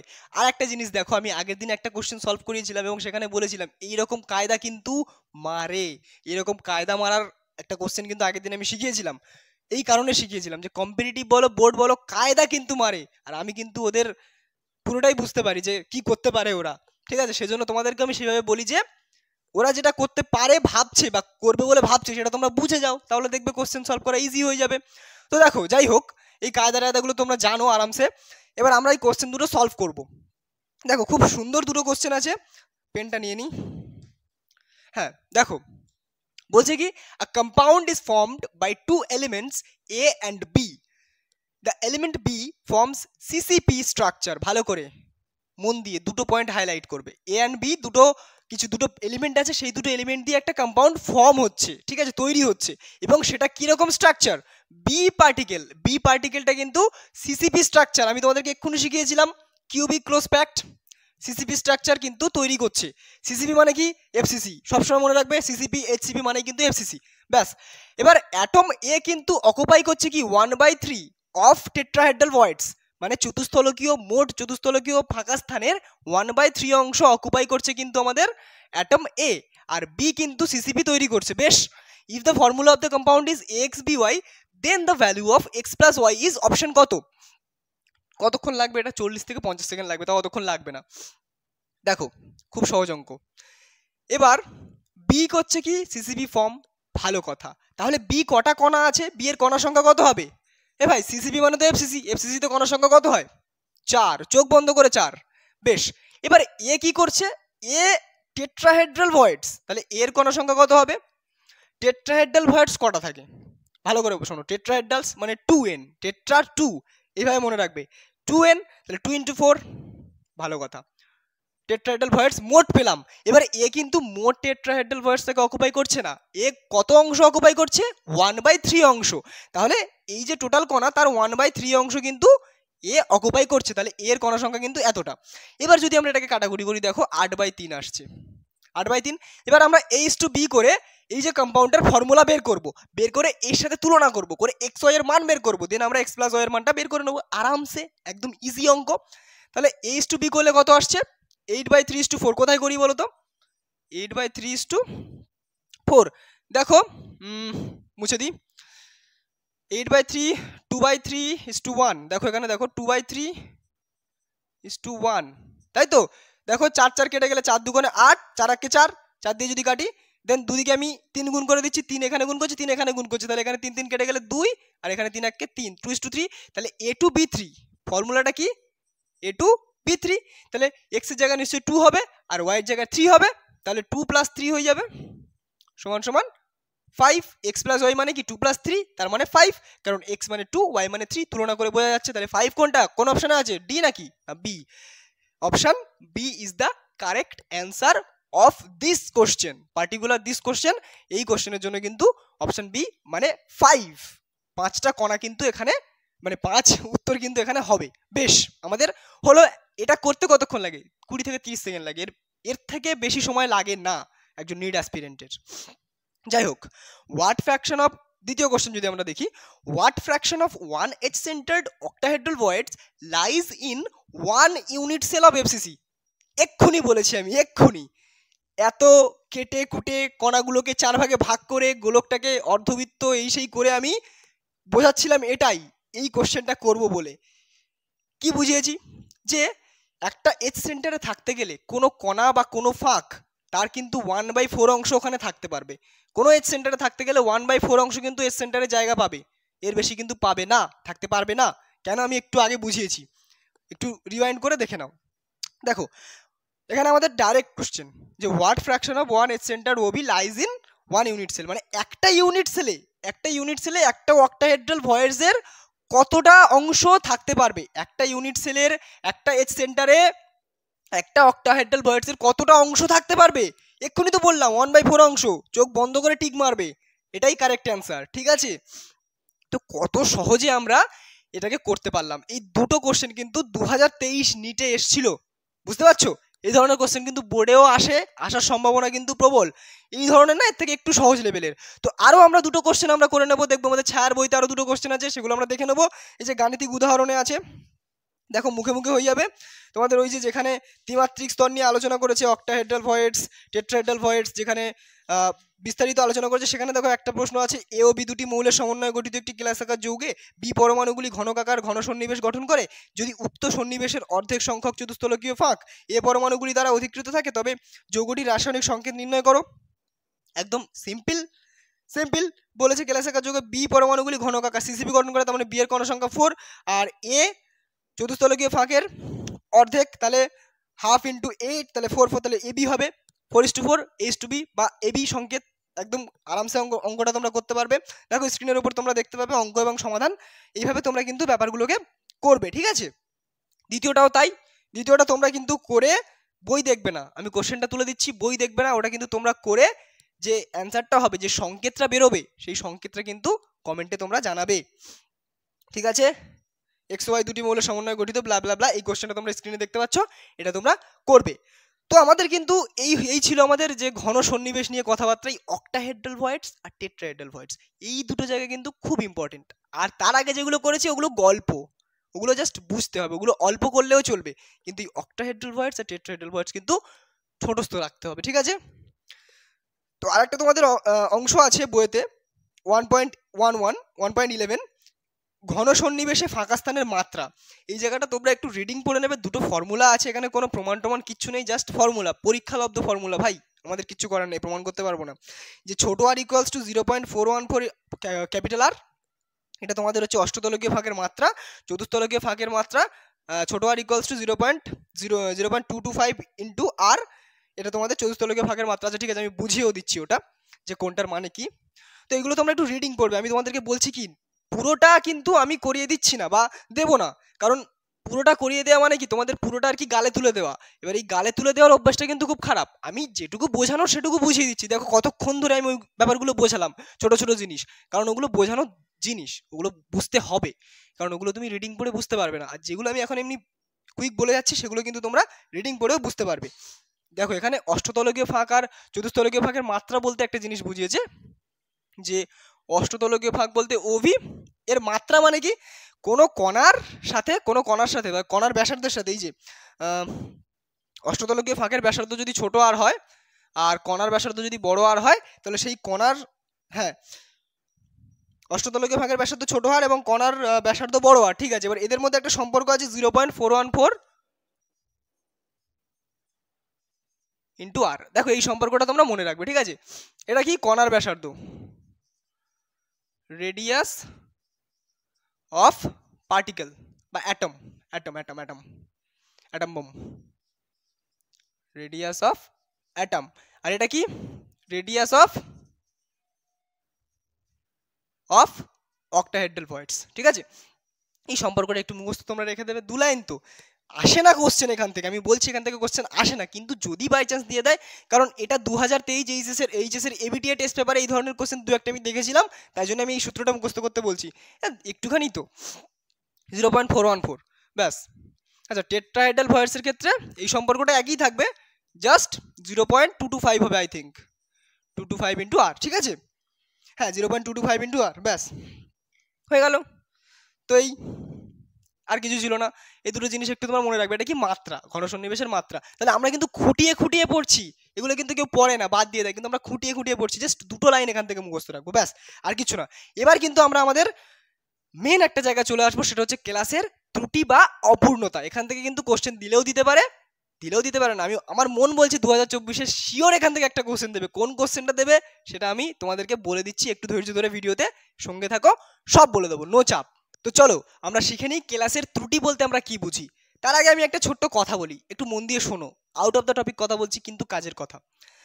ত্রুটি ব্যাপারটা কেন আমরা পড়বো, ত্রুটি কেন আমাদের জীবনে ইম্পর্টেন্ট। দেখো পৃথিবীর প্রত্যেকটা মানুষ বা প্রত্যেকটা জিনিস, সেটা ডিভাইস হতে পারে, মানুষ হতে পারে, কোনো জড় পদার্থ হতে পারে, কোনো কিছুই কিন্তু পারফেক্ট নয়। ভালো করে তোমরা শোনো, যে কোনো কিছু কিন্তু পারফেক্ট নয়। সবার মধ্যে, প্রত্যেকটা মানুষের মধ্যে, প্রত্যেকটা টিচারের মধ্যে, প্রত্যেকটা স্টুডেন্টের মধ্যে, প্রত্যেকটা ব্যবসায়ীর মধ্যে, প্রত্যেকটা ডাক্তারের মধ্যে, প্রত্যেকটা ইঞ্জিনিয়ারের মধ্যে কিছু না কিছু কিন্তু ত্রুটি থেকেই যায়। এই পৃথিবীতে কেউই কিন্তু পুরোপুরি পারফেক্ট নয়, আমাদের ইমপারফেকশন থেকে যায়। তবুও কিছু মানুষ থাকে, কেউ থাকে কাছের মানুষ, যারা আমাদের এই ত্রুটিগুলো থাকা সত্ত্বেও আমাদেরকে অ্যাকসেপ্ট করে আমরা যেমন তেমন ভাবেই। তো আমাদের প্রত্যেকেরই গর্ব হওয়া উচিত সেই সমস্ত মানুষদের নিয়ে, যারা আমাদেরকে আমাদের মতো করে মেনে নিয়েছে, আমাদের ত্রুটিগুলোকে তারা ভালোবাসে, আমাদের যে ব্যাপারগুলো, আমাদের পারফেকশন আছে যে ব্যাপারগুলোতে, সেগুলোকেও ভালোবাসে। তারা সবকিছু কিন্তু তারা মেনে নিয়েছে আমাদের নিজেদের মতো করে। তো তাদের প্রতি তোমরা প্রাউড ফিল করো। এবং এই যে ত্রুটিটা এতটা বড় একটা জায়গা, এত গভীর একটা ব্যাপার, তাই জন্য কিন্তু আমরা ত্রুটি বিষয়ক কিন্তু পড়াশোনা করব, ঠিক আছে। মানুষের ত্রুটি এখন কথা বলবো না, আমরা ক্লাসের ত্রুটি নিয়ে কথা বলবো, ক্লিয়ার। তো আমরা ক্লাসের ত্রুটি বলতে কি বুঝবো, দেখো একদম নর্মালি ভাবো, একদম ফিলোসফিক্যাল থিঙ্কিং, সায়েন্টিফিক অ্যাপ্রোচ এখন নিও না, একটু পরে নেবে। ত্রুটি বলতে কি, কোনো কিছু বা কোনো ক্লাসের যে স্বাভাবিক যে গঠন থাকে, তারা তো একটা অর্ডার মেনে চলে, সেই অর্ডার থেকে যদি বিচ্যুত হয়ে যায়, কোনো ধরো কণা এমন হলো যে একটা কোণ থেকে কণা উড়ে চলে গেল, বা কোনো একটা এক্সট্রা কণা এসে ঢুকে গেল, বা কণা সরে গেল, নড়ে গেল, নিজের জায়গা থেকে অন্য জায়গায় চলে গেল, সেই যে ব্যাপারগুলো, যে অনিয়মিত যে ঘটনাগুলো, যেগুলো অকাঙ্ক্ষিত বা অনাকাঙ্ক্ষিত, ঠিক আছে, অনাকাঙ্ক্ষিত, সেই ব্যাপারগুলো যদি ঘটে যায় কোনো ক্লাসের সাথে, তাহলে কিন্তু আমরা বলবো সেই ক্লাসে কোনো একটা ডিফেক্ট এসে গেছে, ত্রুটি এসে গেছে। এবার অনেক সময় কি হয়, ত্রুটি দিয়ে কিন্তু আমরা ভালো ভালো কাজ করতে পারি। ত্রুটিযুক্ত ক্লাসের নতুন ধর্ম গজিয়ে ওঠে, ধর্মের পরিবর্তন ঘটে, ঠিক আছে। একমাত্র 0 ডিগ্রি কেলভিনে একমাত্র পরম শূন্য উষ্ণতায় কিন্তু সব ক্লাসগুলো পারফেক্ট থাকে। এবার পরম শূন্য উষ্ণতা তোমরা তো ক্লাস 10-এই পড়েছো যে পসিবল নয়, তাই তারা পুরোপুরি যে পারফেক্ট হবে এমন কোনো কথা নেই, সবার মধ্যে কিন্তু ইমপারফেকশন আছে। তো সেগুলোকে আমাদের অ্যাকসেপ্ট করতে হবে, আমাদের অ্যাডপ্ট করতে হবে, পড়তে হবে, শিখতে হবে। তো সেই যে ত্রুটি, এরকম ত্রুটি কিন্তু অনেক ধরনের ত্রুটি হয়। এক, আমাদের বিন্দু ঘটিত ত্রুটি হয়। দুই, আমাদের রেখা ঘটিত ত্রুটি হয়। তিন আমাদের তল ঘটিত ত্রুটি হয়। অ্যাকচুয়ালি আমাদের ত্রিমাত্রিক বিন্যাস তো, ঘনকাকার যে কণাগুলো ত্রিমাত্রিক দেশে থাকে। ত্রিমাত্রিক দেশে বিন্দু আমরা দেখতে পারি, রেখাকেও দেখতে পারি, আবার তলকেও কল্পনা করতে পারি। যেরকম আমরা দেখলাম যে একটা লাইন চলে গেল মানে 1D, সেই লাইনের মধ্যে গঠনকারী কে ছিল? বিন্দু ছিল, এরকমভাবে এটাকে আমরা 1D বলতাম।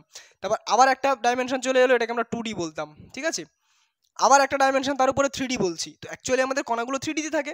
তো সেরকমই একটা বিন্দুর ডিফেক্ট হতে পারে, আবার একটা গোটা লাইনেরও ডিফেক্ট হতে পারে, আবার একটা গোটা তলেরও ডিফেক্ট হতে পারে, ঠিক আছে? তাই তিন ধরনের ত্রুটি হয়। কিন্তু আমাদের পাঠ্যসূচিতে আছে শুধুমাত্র বিন্দু ঘটিত ত্রুটি।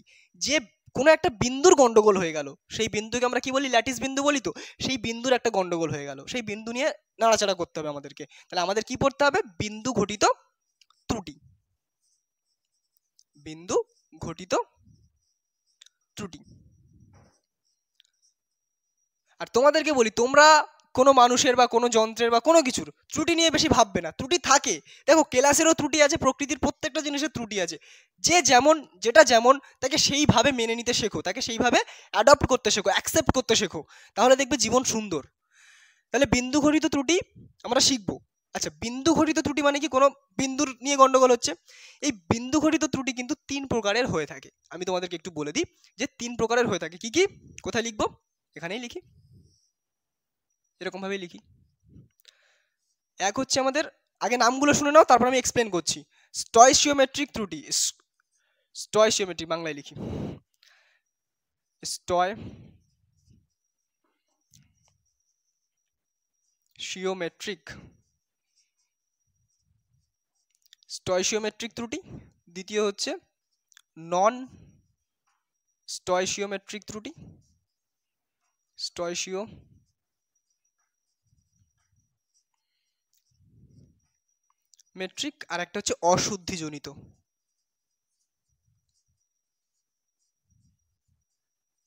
অশুদ্ধিজনিত। তাহলে তিন ধরনের ত্রুটি আমরা পড়ছি, স্টয়চিওমেট্রিক, নন স্টয়চিওমেট্রিক আর অশুদ্ধিজনিত। আচ্ছা, অশুদ্ধিজনিত ত্রুটিটা পড়তে হবে না, চাপ কমিয়ে দিলাম। এটা কোথায় পড়বে? এটা তোমরা ক্লাস 12 ফিজিক্সে পড়বে। এন টাইপ পি টাইপ অর্ধপরিবাহী আছে, সেখানে পড়বে। ইন ডিটেলসে তোমরা সেখানে শিখতে পারবে। আমি তবুও শেষের দিকে, যাদের ফিজিক্স নেই তাদের জন্য আমি শেষের দিকে একটু বলে দেবো, নো চাপ। আর এটা নিয়ে চাপ খেও না। চাপ খেতে হবে আমাদের এই দুটো নিয়ে, বিশেষ করে এইটা নিয়ে। এখান থেকে একটা কোশ্চেন শিওর আসবে, আমার মন বলছে শিওর আসবে 2024-এ। তো দেখো, সব বলে দিচ্ছি, নো প্রবলেম। আগে আমরা বুঝবো স্টয়চিওমেট্রিক মানে কি। স্টয়চিওমেট্রিক মানে দেখো, তোমাদের আমি একটা ছোট্ট এক্সাম্পল দিয়ে বোঝাই। N2 প্লাস H2, এটা একটা রিয়াকশন, গিভস আস 2NH3। এটা একটা রিয়াকশন, এটা অ্যামোনিয়া তৈরির একটা রিয়াকশন। দেখো এখানে তিনটে H2 হবে, ছটা, ঠিক আছে, ঠিক আছে। তাহলে এবারে এই যে ব্যালেন্সড একটা রিয়াকশন আমি তোমাদের লিখেছি এখানে, এই রিয়াকশনে দেখো N এর একটা সহগ আছে 1, H2 এর একটা সহগ আছে 3, আর অ্যামোনিয়ার একটা সহগ আছে 2। এই যে সহগগুলো, এদের যে সংখ্যার অনুপাতকে প্রকাশ করে। মানে কি?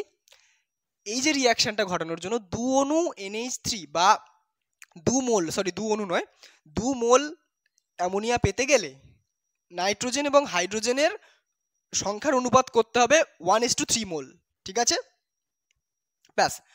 তো এইভাবে আমরা বুঝবো ব্যাপারটা রিয়াকশনের। তো এই যে কোএফিসিয়েন্ট বা সহগ, এদেরকেই আমরা বলবো স্টয়চিওমেট্রিক কোএফিসিয়েন্ট, স্টয়চিওমেট্রিক সহগ, স্টয়চিওমেট্রিক সহগ। বুঝতে পেরেছো? তাহলে স্টয়চিওমেট্রিক মানে কি? স্টয়চিওমেট্রিক সহগ বলতে আমরা বুঝবো কোনো দুটো জিনিসের সংখ্যা অনুপাত। ক্লিয়ার? Is that clear? কোনো দুটো জিনিসের সংখ্যা অনুপাতটাই হচ্ছে স্টয়চিওমেট্রিক, ঠিক আছে? Stoichiometric coefficient. আচ্ছা বেশ, এবার এটা আমাদের ক্লাসে কি কাজে লাগবে? দেখো ক্লাসে কি কাজে লাগবে সেটা আমি তোমাদেরকে বলি। স্টয়চিওমেট্রিক যে ব্যাপারটা, এর মানে হচ্ছে দেখো, একটা ক্লাস যদি আমরা আঁকি, একটা ক্লাস ধরো, একটা র্যান্ডম একটা ক্লাস আঁকছি, র্যান্ডম, ঠিক আছে? র্যান্ডম, ঘনকাকার বা কোনো কিছু ধরার দরকার নেই। আচ্ছা, একটা মনে করো আমাদের এম প্লাস না, একটা এটা মনে করো আমাদের একটা জিনিস, আর এটা একটা জিনিস, এটা একটা জিনিস, এটা একটা জিনিস, এটা একটা জিনিস, এটা একটা জিনিস, এরকম মনে করো, জাস্ট র্যান্ডম, ঠিক আছে? র্যান্ডম। আর দুটো কণা দিয়ে তৈরি হয়েছে, ঠিক আছে? দুটো জিনিস দিয়ে, দু ধরনের কণা দিয়ে তৈরি হয়েছে, এটা একটা ক্লাস, তোমরা মনে করো। এবার এদের সংখ্যা অনুপাত বলতে কি বুঝবো আমরা? দেখো একটা, দুটো, তিনটে গোল আছে, তিনটে, 6টা গোল, 9টা, 12টা গোল আছে, গোল গোল জিনিস কটা আছে? 12টা। বেশ। আর ডটেড জিনিস কটা আছে? 1 2 3 3 3 3 12টা, ঠিক আছে। তাহলে এটাও 12টা আছে, এটাও 12টা আছে। তাহলে এদের যে সংখ্যা অনুপাত কত হবে? 1:1। 1:1 তো হলো। তাহলে দুটো সংখ্যা অনুপাত করে দেখলাম 1:1 আসছে। এবার তুমি মনে করো যে একটা ডট বেরিয়ে গেল, একটা ডট বেরিয়ে গেল, তাহলে কত হবে সংখ্যা অনুপাত? 12টা গোল থাকছে আর 11টা ডট হয়ে যাচ্ছে না? তাহলে 12:11, 12:11 নট ইকুয়াল টু 1:1। তাহলে কি হলো? একটা যদি আমরা ডট বের করে দিই তাহলে কিন্তু আমাদের সংখ্যা অনুপাতটা কিন্তু চেঞ্জ হয়ে গেল, 1:1 থেকে ডাইরেক্ট 12:11 হয়ে গেল। বুঝতে পারছো? তো যে ত্রুটির জন্য, ভালো করে শোনো, যে ত্রুটির জন্য আমাদের এই সংখ্যা অনুপাত, গঠনকারী কণার সংখ্যা অনুপাত চেঞ্জ হবে না, তাদেরকে বলবো আমরা স্টয়চিওমেট্রিক ত্রুটি। আর যে ত্রুটির জন্য আমাদের স্টয়চিওমেট্রিক যে কোএফিসিয়েন্ট, সেই যে সংখ্যার অনুপাত, দুটো কণার সংখ্যা অনুপাত, সেই কণার সংখ্যা অনুপাতের চেঞ্জ হবে, সেটাকে বলবো আমরা নন স্টয়চিওমেট্রিক ত্রুটি। ক্লিয়ার? আচ্ছা, এবার মনে করো আমাদের একটা ডট বেরিয়ে গেছে, একটা গোলও বেরিয়ে গেছে। এবার তাহলে এটা কোন ধরনের ত্রুটি হবে? দেখো, একটা ডট বেরিয়ে গেলে আমাদের 11খানা ডট আছে, ঠিক আছে। একটা গোল বেরিয়ে গেলে 11খানা গোল, তাহলে এর সংখ্যানুপাত কত হলো? 1:1। তাহলে সেই প্রথমের আগের সংখ্যানুপাতে ফিরে গেলাম না? তাহলে কি হলো? দুটো মাল বেরিয়ে গেল কিন্তু সংখ্যা অনুপাতের কোনো পরিবর্তন ঘটলো না। তাহলে এটাই হচ্ছে আমাদের স্টয়চিওমেট্রিক, বা দুটো কণার সংখ্যা অনুপাতের কোনো পরিবর্তন ঘটলো না বলে আমরা একে বলছি স্টয়চিওমেট্রিক ত্রুটি। ক্লিয়ার? এবার মনে করো এই যে ডটেড মালটা এখান থেকে চলে গেল এখানে, তাও কি আমাদের সংখ্যা অনুপাতের পরিবর্তন হয়েছে? হয়নি। 11টা আছে, মালটা সরে গেছে কিন্তু কণার মধ্যে তো আছে, তাহলে আমাদের 1:1 সেই একই। তাহলে এটাও কিন্তু আমাদের স্টয়চিওমেট্রিক একটা ডিফেক্ট। সরে যাওয়া মানে কি? সে নিজের স্থান থেকে বিচ্যুত হয়ে গেল, তার মানে কি? ত্রুটি সৃষ্টি হলো, ব্যাস, স্টয়চিওমেট্রিক ডিফেক্ট। এবার এই যে ব্যাপারগুলো, স্টয়চিওমেট্রিক যে ত্রুটি, এটা দুভাবে সৃষ্টি হতে পারে, বা স্টয়চিওমেট্রিক ত্রুটিকে দুটো ভাগে ভাগ করা যায়। সেই দুটো ভাগ আমরা একটু দেখে নেব। আশা করি তোমরা বুঝতে পেরেছো স্টয়চিওমেট্রিক কি আর নন স্টয়চিওমেট্রিক কি। বেশ, এবার দেখো স্টয়চিওমেট্রিকের দুটো ভাগ আমরা আলোচনা করব। 1 নম্বর হচ্ছে শূন্যস্থান জনিত ত্রুটি। শূন্যস্থান বা শূন্যতা জনিত ত্রুটি, যাও একটা বলবে হবে শূন্যতা জনিত। আর 2 নম্বর কি? 2 নম্বর অন্তঃস্থানিক ত্রুটি। অন্তঃস্থানিক ত্রুটি এবার কি কোনটা সব বলে দিচ্ছি, নো চাপ। আমার হাতের লেখাটা একটু খারাপ, একটু ম্যানেজ করে নিও প্লিজ, আমার হাতের লেখাটা একটু খারাপ। আচ্ছা শোনো, যেটা বলছিলাম, শূন্যতা জনিত ত্রুটি মানে কি? দেখো, সেই আবার ক্লাসটা আমাকে আঁকতে হবে, নো প্রবলেম, আঁকছি। 1 2 3 4, 1 2 3 4, 1 2 3 4, তাহলে 4 5 6 6। দেখো, এখানে আমরা একটা ক্লাস নিয়েছি, দু ধরনের কণা নিয়েছি, একটা গোল একটা ডটেড, ঠিক আছে। এবার গোলমাল কটা আছে, গোল কণা কটা আছে? 1 2 3 4 5 6, 6টা আছে গোল, বেশ। আর ডটেড কটা আছে? 1 2 3 3 3 6, তাহলে 6। তাহলে এদের সংখ্যা অনুপাত কত হচ্ছে? 1:1। ক্লিয়ার? এবার এবার এবার এবার আমরা স্টয়চিওমেট্রিক ত্রুটির আন্ডারে আলোচনা করছি, শূন্যতা জনিত ত্রুটির উদাহরণ নিচ্ছি। মানে আমরা শূন্যতা তৈরি করব, আমরা জেনে বুঝে একটা শূন্যতা তৈরি করব, ঠিক আছে। শূন্যতা তৈরি করার জন্য কি করতে হয়? ভালো করে মনের মধ্যে যে মানুষটা আছে তাকে বের করতে হয় বা তাকে চলে যেতে হয়, তারপর তো শূন্যতা তৈরি হয়। তেমনি এই যে ক্লাসের মধ্যে যে মালগুলো আছে, যে জিনিসগুলো আছে, গঠনকারী কণাগুলো আছে, পাতি ভাষায় বললে মালগুলো আছে, আর যদি কেমিস্ট্রির ভাষায় বলি গঠনকারী কণাগুলো আছে, সেই গঠনকারী কণাগুলোকে কিন্তু চলে যেতে হবে, এমনভাবে চলে যেতে হবে যাতে ব্যথা যন্ত্রণা না হয়। মানে কি? এই যে স্টয়চিওমেট্রিক যে অনুপাত, এইটা যেন অক্ষুণ্ণ থাকে, এইটা যেন চেঞ্জ না হয়। ক্লিয়ার? তো তেমনভাবে কিভাবে যাবে? একটা ডটেড চলে গেল, শুধু যদি একটা ডটেড চলে যায় তাহলে কি হবে? দেখো 6:5 হয়ে যাবে, কারণ 6টাই গোল আছে, আর ডটেড কিন্তু তখন 5টা হয়ে যাবে। তাহলে কি হবে? 6:5 হয়ে যাবে এদের অনুপাত। অনুপাত যদি চেঞ্জ হয়ে যায় তাহলে কি হবে? স্টয়চিওমেট্রিক হবে? হবে না। তাহলে জোর করে এই গোলটাকেও বের করতে হবে। তাহলে কি, তুই যাচ্ছিস, যা, তোর বান্ধবীকে নিয়েও চলে যা। মানে তুই আর তোর বান্ধবী দুজন ছিলিস মনের মধ্যে, ঠিক আছে, তো আমি তোকে বের করে দিলাম কিন্তু তোর বান্ধবীকেও রাখবো না। আমি পুরো শূন্যতা তৈরি করতে চাইছি, স্টয়চিওমেট্রিক হতে যাচ্ছি, তাই তুই আর তোর বান্ধবী দুজন চলে যা। আশা করি তোমরা বুঝতে পেরেছো, you know what I mean. তোমরা খুবই চালাক, আমি জানি। তাহলে দুটো যেহেতু বের হয়ে গেল, তাহলে দেখো 5টা গোল 5টা ডটেড, 5টা ডটেড 3টে 2টো 5টা, 3টে 2টো 5টা, তাহলে 5:5 হয়ে গেল না? আচ্ছা 5:5 মানে কত? 1:1। দেখো এই যে স্টয়চিওমেট্রিক অনুপাত বা কণা সংখ্যার অনুপাত, সেটা কিন্তু আমাদের অক্ষুণ্ণ থাকলো, আমাদের চেঞ্জ হলো না। তাহলে এই হচ্ছে আমাদের শূন্যতা। দেখো আমরা শূন্যতাও ক্রিয়েট করে ফেললাম, এটাও চেঞ্জ করলাম না। তাহলে এই ধরনের ত্রুটি যদি কোনোদিন কোনো ক্লাসে সৃষ্টি হয়, তাহলে তাকে বলবো আমরা শূন্যতাজনিত ত্রুটি। এবার খুব ইম্পর্টেন্ট, খুব ইম্পর্টেন্ট, অন্তঃস্থানিকে যাওয়ার আগে খুব ইম্পর্টেন্ট একটা জিনিস আমি বলে দিই। কি বলবো? আচ্ছা এটাই বলি, মনে করো এই যে ক্লাসটা, এটা একটা আয়নীয় যৌগের ক্লাস। কিসের ক্লাস? আয়নীয়, আয়নীয় যৌগের ক্লাস, আয়নীয় যৌগের ক্লাস। মনে করো এটা একটা আয়নীয় যৌগের ক্লাস। আয়নীয় যৌগের সাথেই সেম ঘটনা যদি ঘটে, আয়নীয় যৌগে যদি শূন্যতাজনিত ত্রুটির সৃষ্টি হয়, তাহলে সেই শূন্যতাজনিত ত্রুটিকে আমরা বলবো স্কটকি ত্রুটি, স্কটকি ত্রুটি বা শর্টকি ত্রুটি, যে কোনো একটা বলতে পারবো, স্কটকি বলতে পারো, শর্টকি বলতে পারো। তো সেই আয়নীয় যৌগে যদি শূন্যতাজনিত ত্রুটির সৃষ্টি হয়, তাহলে সেই ত্রুটিকে আমরা বলবো স্কটকি ত্রুটি। তাহলে স্কটকি ত্রুটিটা কি? শূন্যতাজনিত ত্রুটির একটা প্রকারভেদ। যে নেম রিয়াকশন হয় অর্গানিকে, তেমনি এখানে নেম ত্রুটি, ঠিক আছে, নেম ডিফেক্ট, স্কটকি ত্রুটি খুব ইম্পর্টেন্ট, পরীক্ষায় আসবেই আসবে, পরীক্ষায় প্রশ্ন পাবেই পাবে স্কটকি ত্রুটি। বেশ, স্কটকি ত্রুটি হলো তাহলে কি? আয়নীয় যৌগের, আয়নীয় যৌগের যদি আমরা শূন্যস্থানজনিত ত্রুটি সৃষ্টি হয়, তাহলে আমরা তাকে বলবো স্কটকি ত্রুটি। এবার এটা খুব সুন্দর করে বইয়েতে সংজ্ঞা দেওয়া আছে, তোমরা সেটাকে পড়বে। ক্লিয়ার? আমি সংজ্ঞাটা বলছি না, আমি জাস্ট বুঝিয়ে দিলাম। হলো? এবার হয়ে গেল, এটা হচ্ছে স্কটকি। কি? স্কটকি হলো। বেশ, এবার আমরা অন্তঃস্থানিক নিয়ে আলোচনা করি। আচ্ছা অন্তঃস্থানিক মানে কি? আগে আমরা অন্তঃস্থানিক ব্যাপারটার মানে বুঝবো, ঠিক আছে? আচ্ছা এটা আমি মুছে দিতে পারি, নো চাপ। শর্টকি ত্রুটি কিন্তু 100%, এরপরে আসবে ফ্র্যাঙ্কেল, আসবে, চাপ নেই। দেখো একটা ক্লাস যদি আমি ড্র করি, আঁকি, তো এরকম যদি থাকে, এরকম যদি থাকে, এরকম এরকম এরকম এরকম, কটা কি আছে? 6টা, 6টা, ঠিক আছে। তো এবার এতে কত ইস্টু কত করে আছে? 6:6, একই ক্লাস আমরা এঁকেছি। আচ্ছা এবার শূন্যতা আমরা তৈরি করব না, আমার মন ভেঙে যাবে শূন্যতা তৈরি করলে, তাই আমরা শূন্যতা তৈরি করব না। আমরা করব কি? অন্তঃস্থানিক কিছু একটা করব। আচ্ছা অন্তঃস্থান মানে কি? অন্তঃস্থানিক মানে কি? দেখো এই যে ফাঁকা জায়গাটা, এই যে ফাঁকা জায়গাটা আছে না, এগুলো ফাঁকা ফাঁকা যেগুলো আছে, এই ডটেড আর গোল বাদে যে ফাঁকা জায়গাগুলো আছে, সেগুলোকে বলা হয় কি? ইন্টারস্টিশিয়াল স্পেস বা অন্তঃস্থানিক স্থান, যাও একটা বলতে পারো, ঠিক আছে? অন্তঃস্থানিক স্থান কি বলবো? এই ফাঁকা জায়গাগুলো। বেশ, তার মানে কি? তার মানে যে কোনো একটা মাল হয় গোল নয় ডট, সরে অন্তঃস্থানিক জায়গা থেকে সরে অন্য জায়গায় চলে যাবে, ঠিক আছে?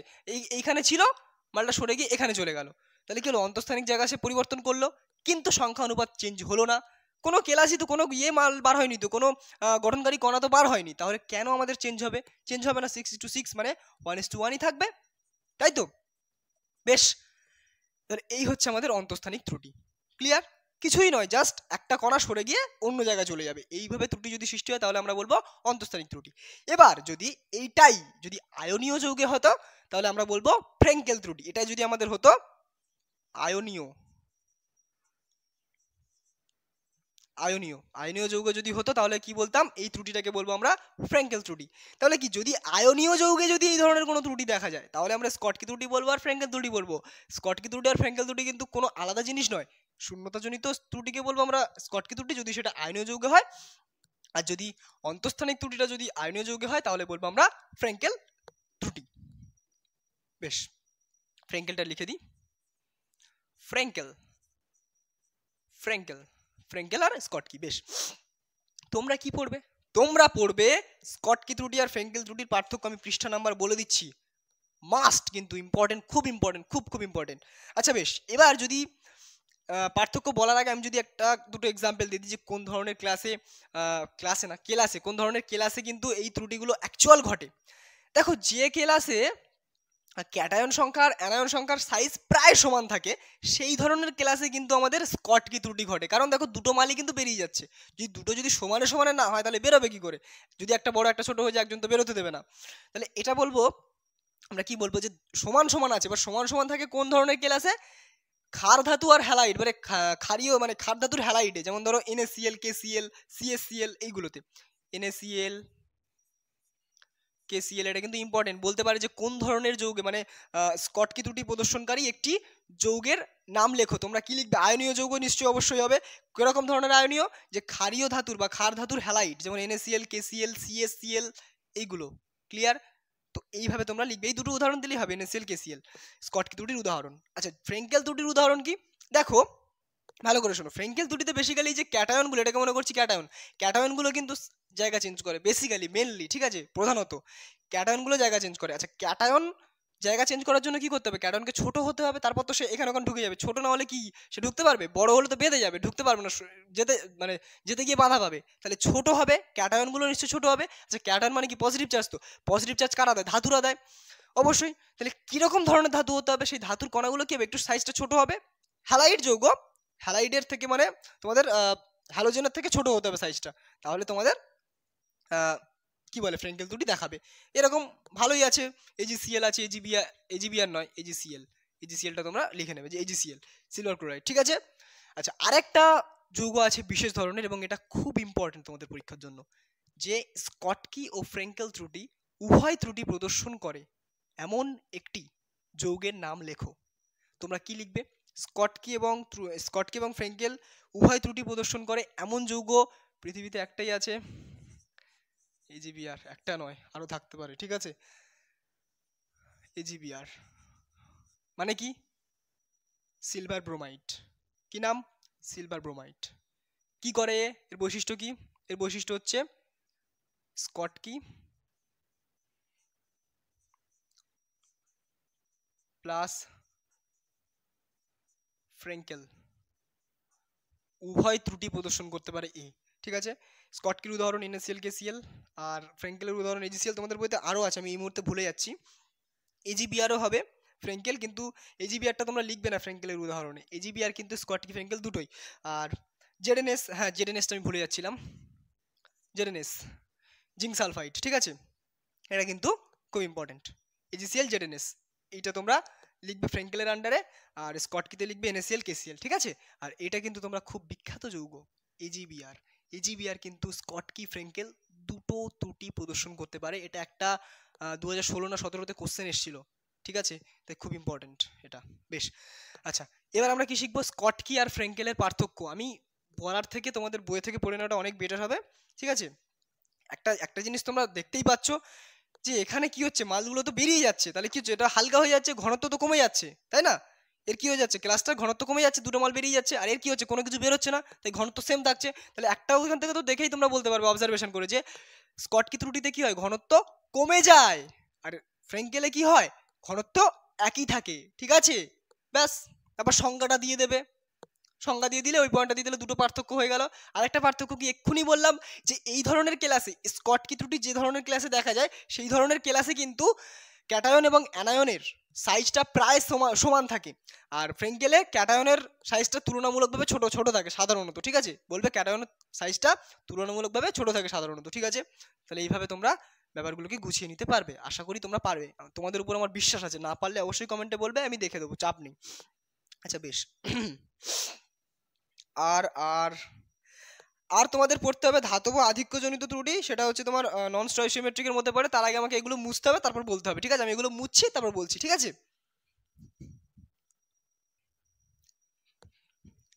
হ্যাঁ, এবার আমরা দেখব নন স্টয়সিওমেট্রিক ত্রুটি। নন স্টয়সিওমেট্রিক বেসিক্যালি দু ধরনের হয়, ধাতব আধিক্যজনিত আর ধাতব কমজনিত, বা ধাতুর কি বলে ওটা, অভাবজনিত, ঠিক আছে। হ্যাঁ, ধাতব ঘাটতিজনিত, ভুলে যাচ্ছি বাংলাগুলো। আচ্ছা, এবার আমরা যদি প্রথমে দেখি ধাতব আধিক্যজনিত। আচ্ছা, ধাতু বলতে কি বোঝো তোমরা? ধাতুর সাথে কে জয়েন হয়? ধাতুর সাথে তোমাদের বেসিক্যালি হ্যালোজেন জয়েন হয়, ঠিক আছে। তাহলে যে কোনো ধাতুকে আমরা এম দিয়ে ডিনোট করি, মেটালের এম আর হ্যালোজেনের এক্স, তাহলে এমএক্স। এমএক্স মানে কি? এমএক্স প্লেয়ার না, ধাতব একটা যৌগ, সাধারণ একটা উদাহরণ। এবার সেই কম্পাউন্ডটা কিরকম দেখতে হয় দেখো। সেই কম্পাউন্ডটা বেসিক্যালি এরকম থাকে যে এম প্লাস আর এক্স মাইনাস, এরকম ভাবে থাকে এম প্লাস আর এক্স মাইনাস। এই যে এখানে x minus M plus x minus M plus, এখানে কে থাকে এম প্লাস, এরকম ভাবে তোমাদের থাকে, ঠিক আছে। এবার সো অন এরকম ভাবে থাকতেই পারে। এবার দেখো তো এখানে ধাতব আধিক্যজনিত, আমি কি লিখবো এখানে ধাতব আধিক্য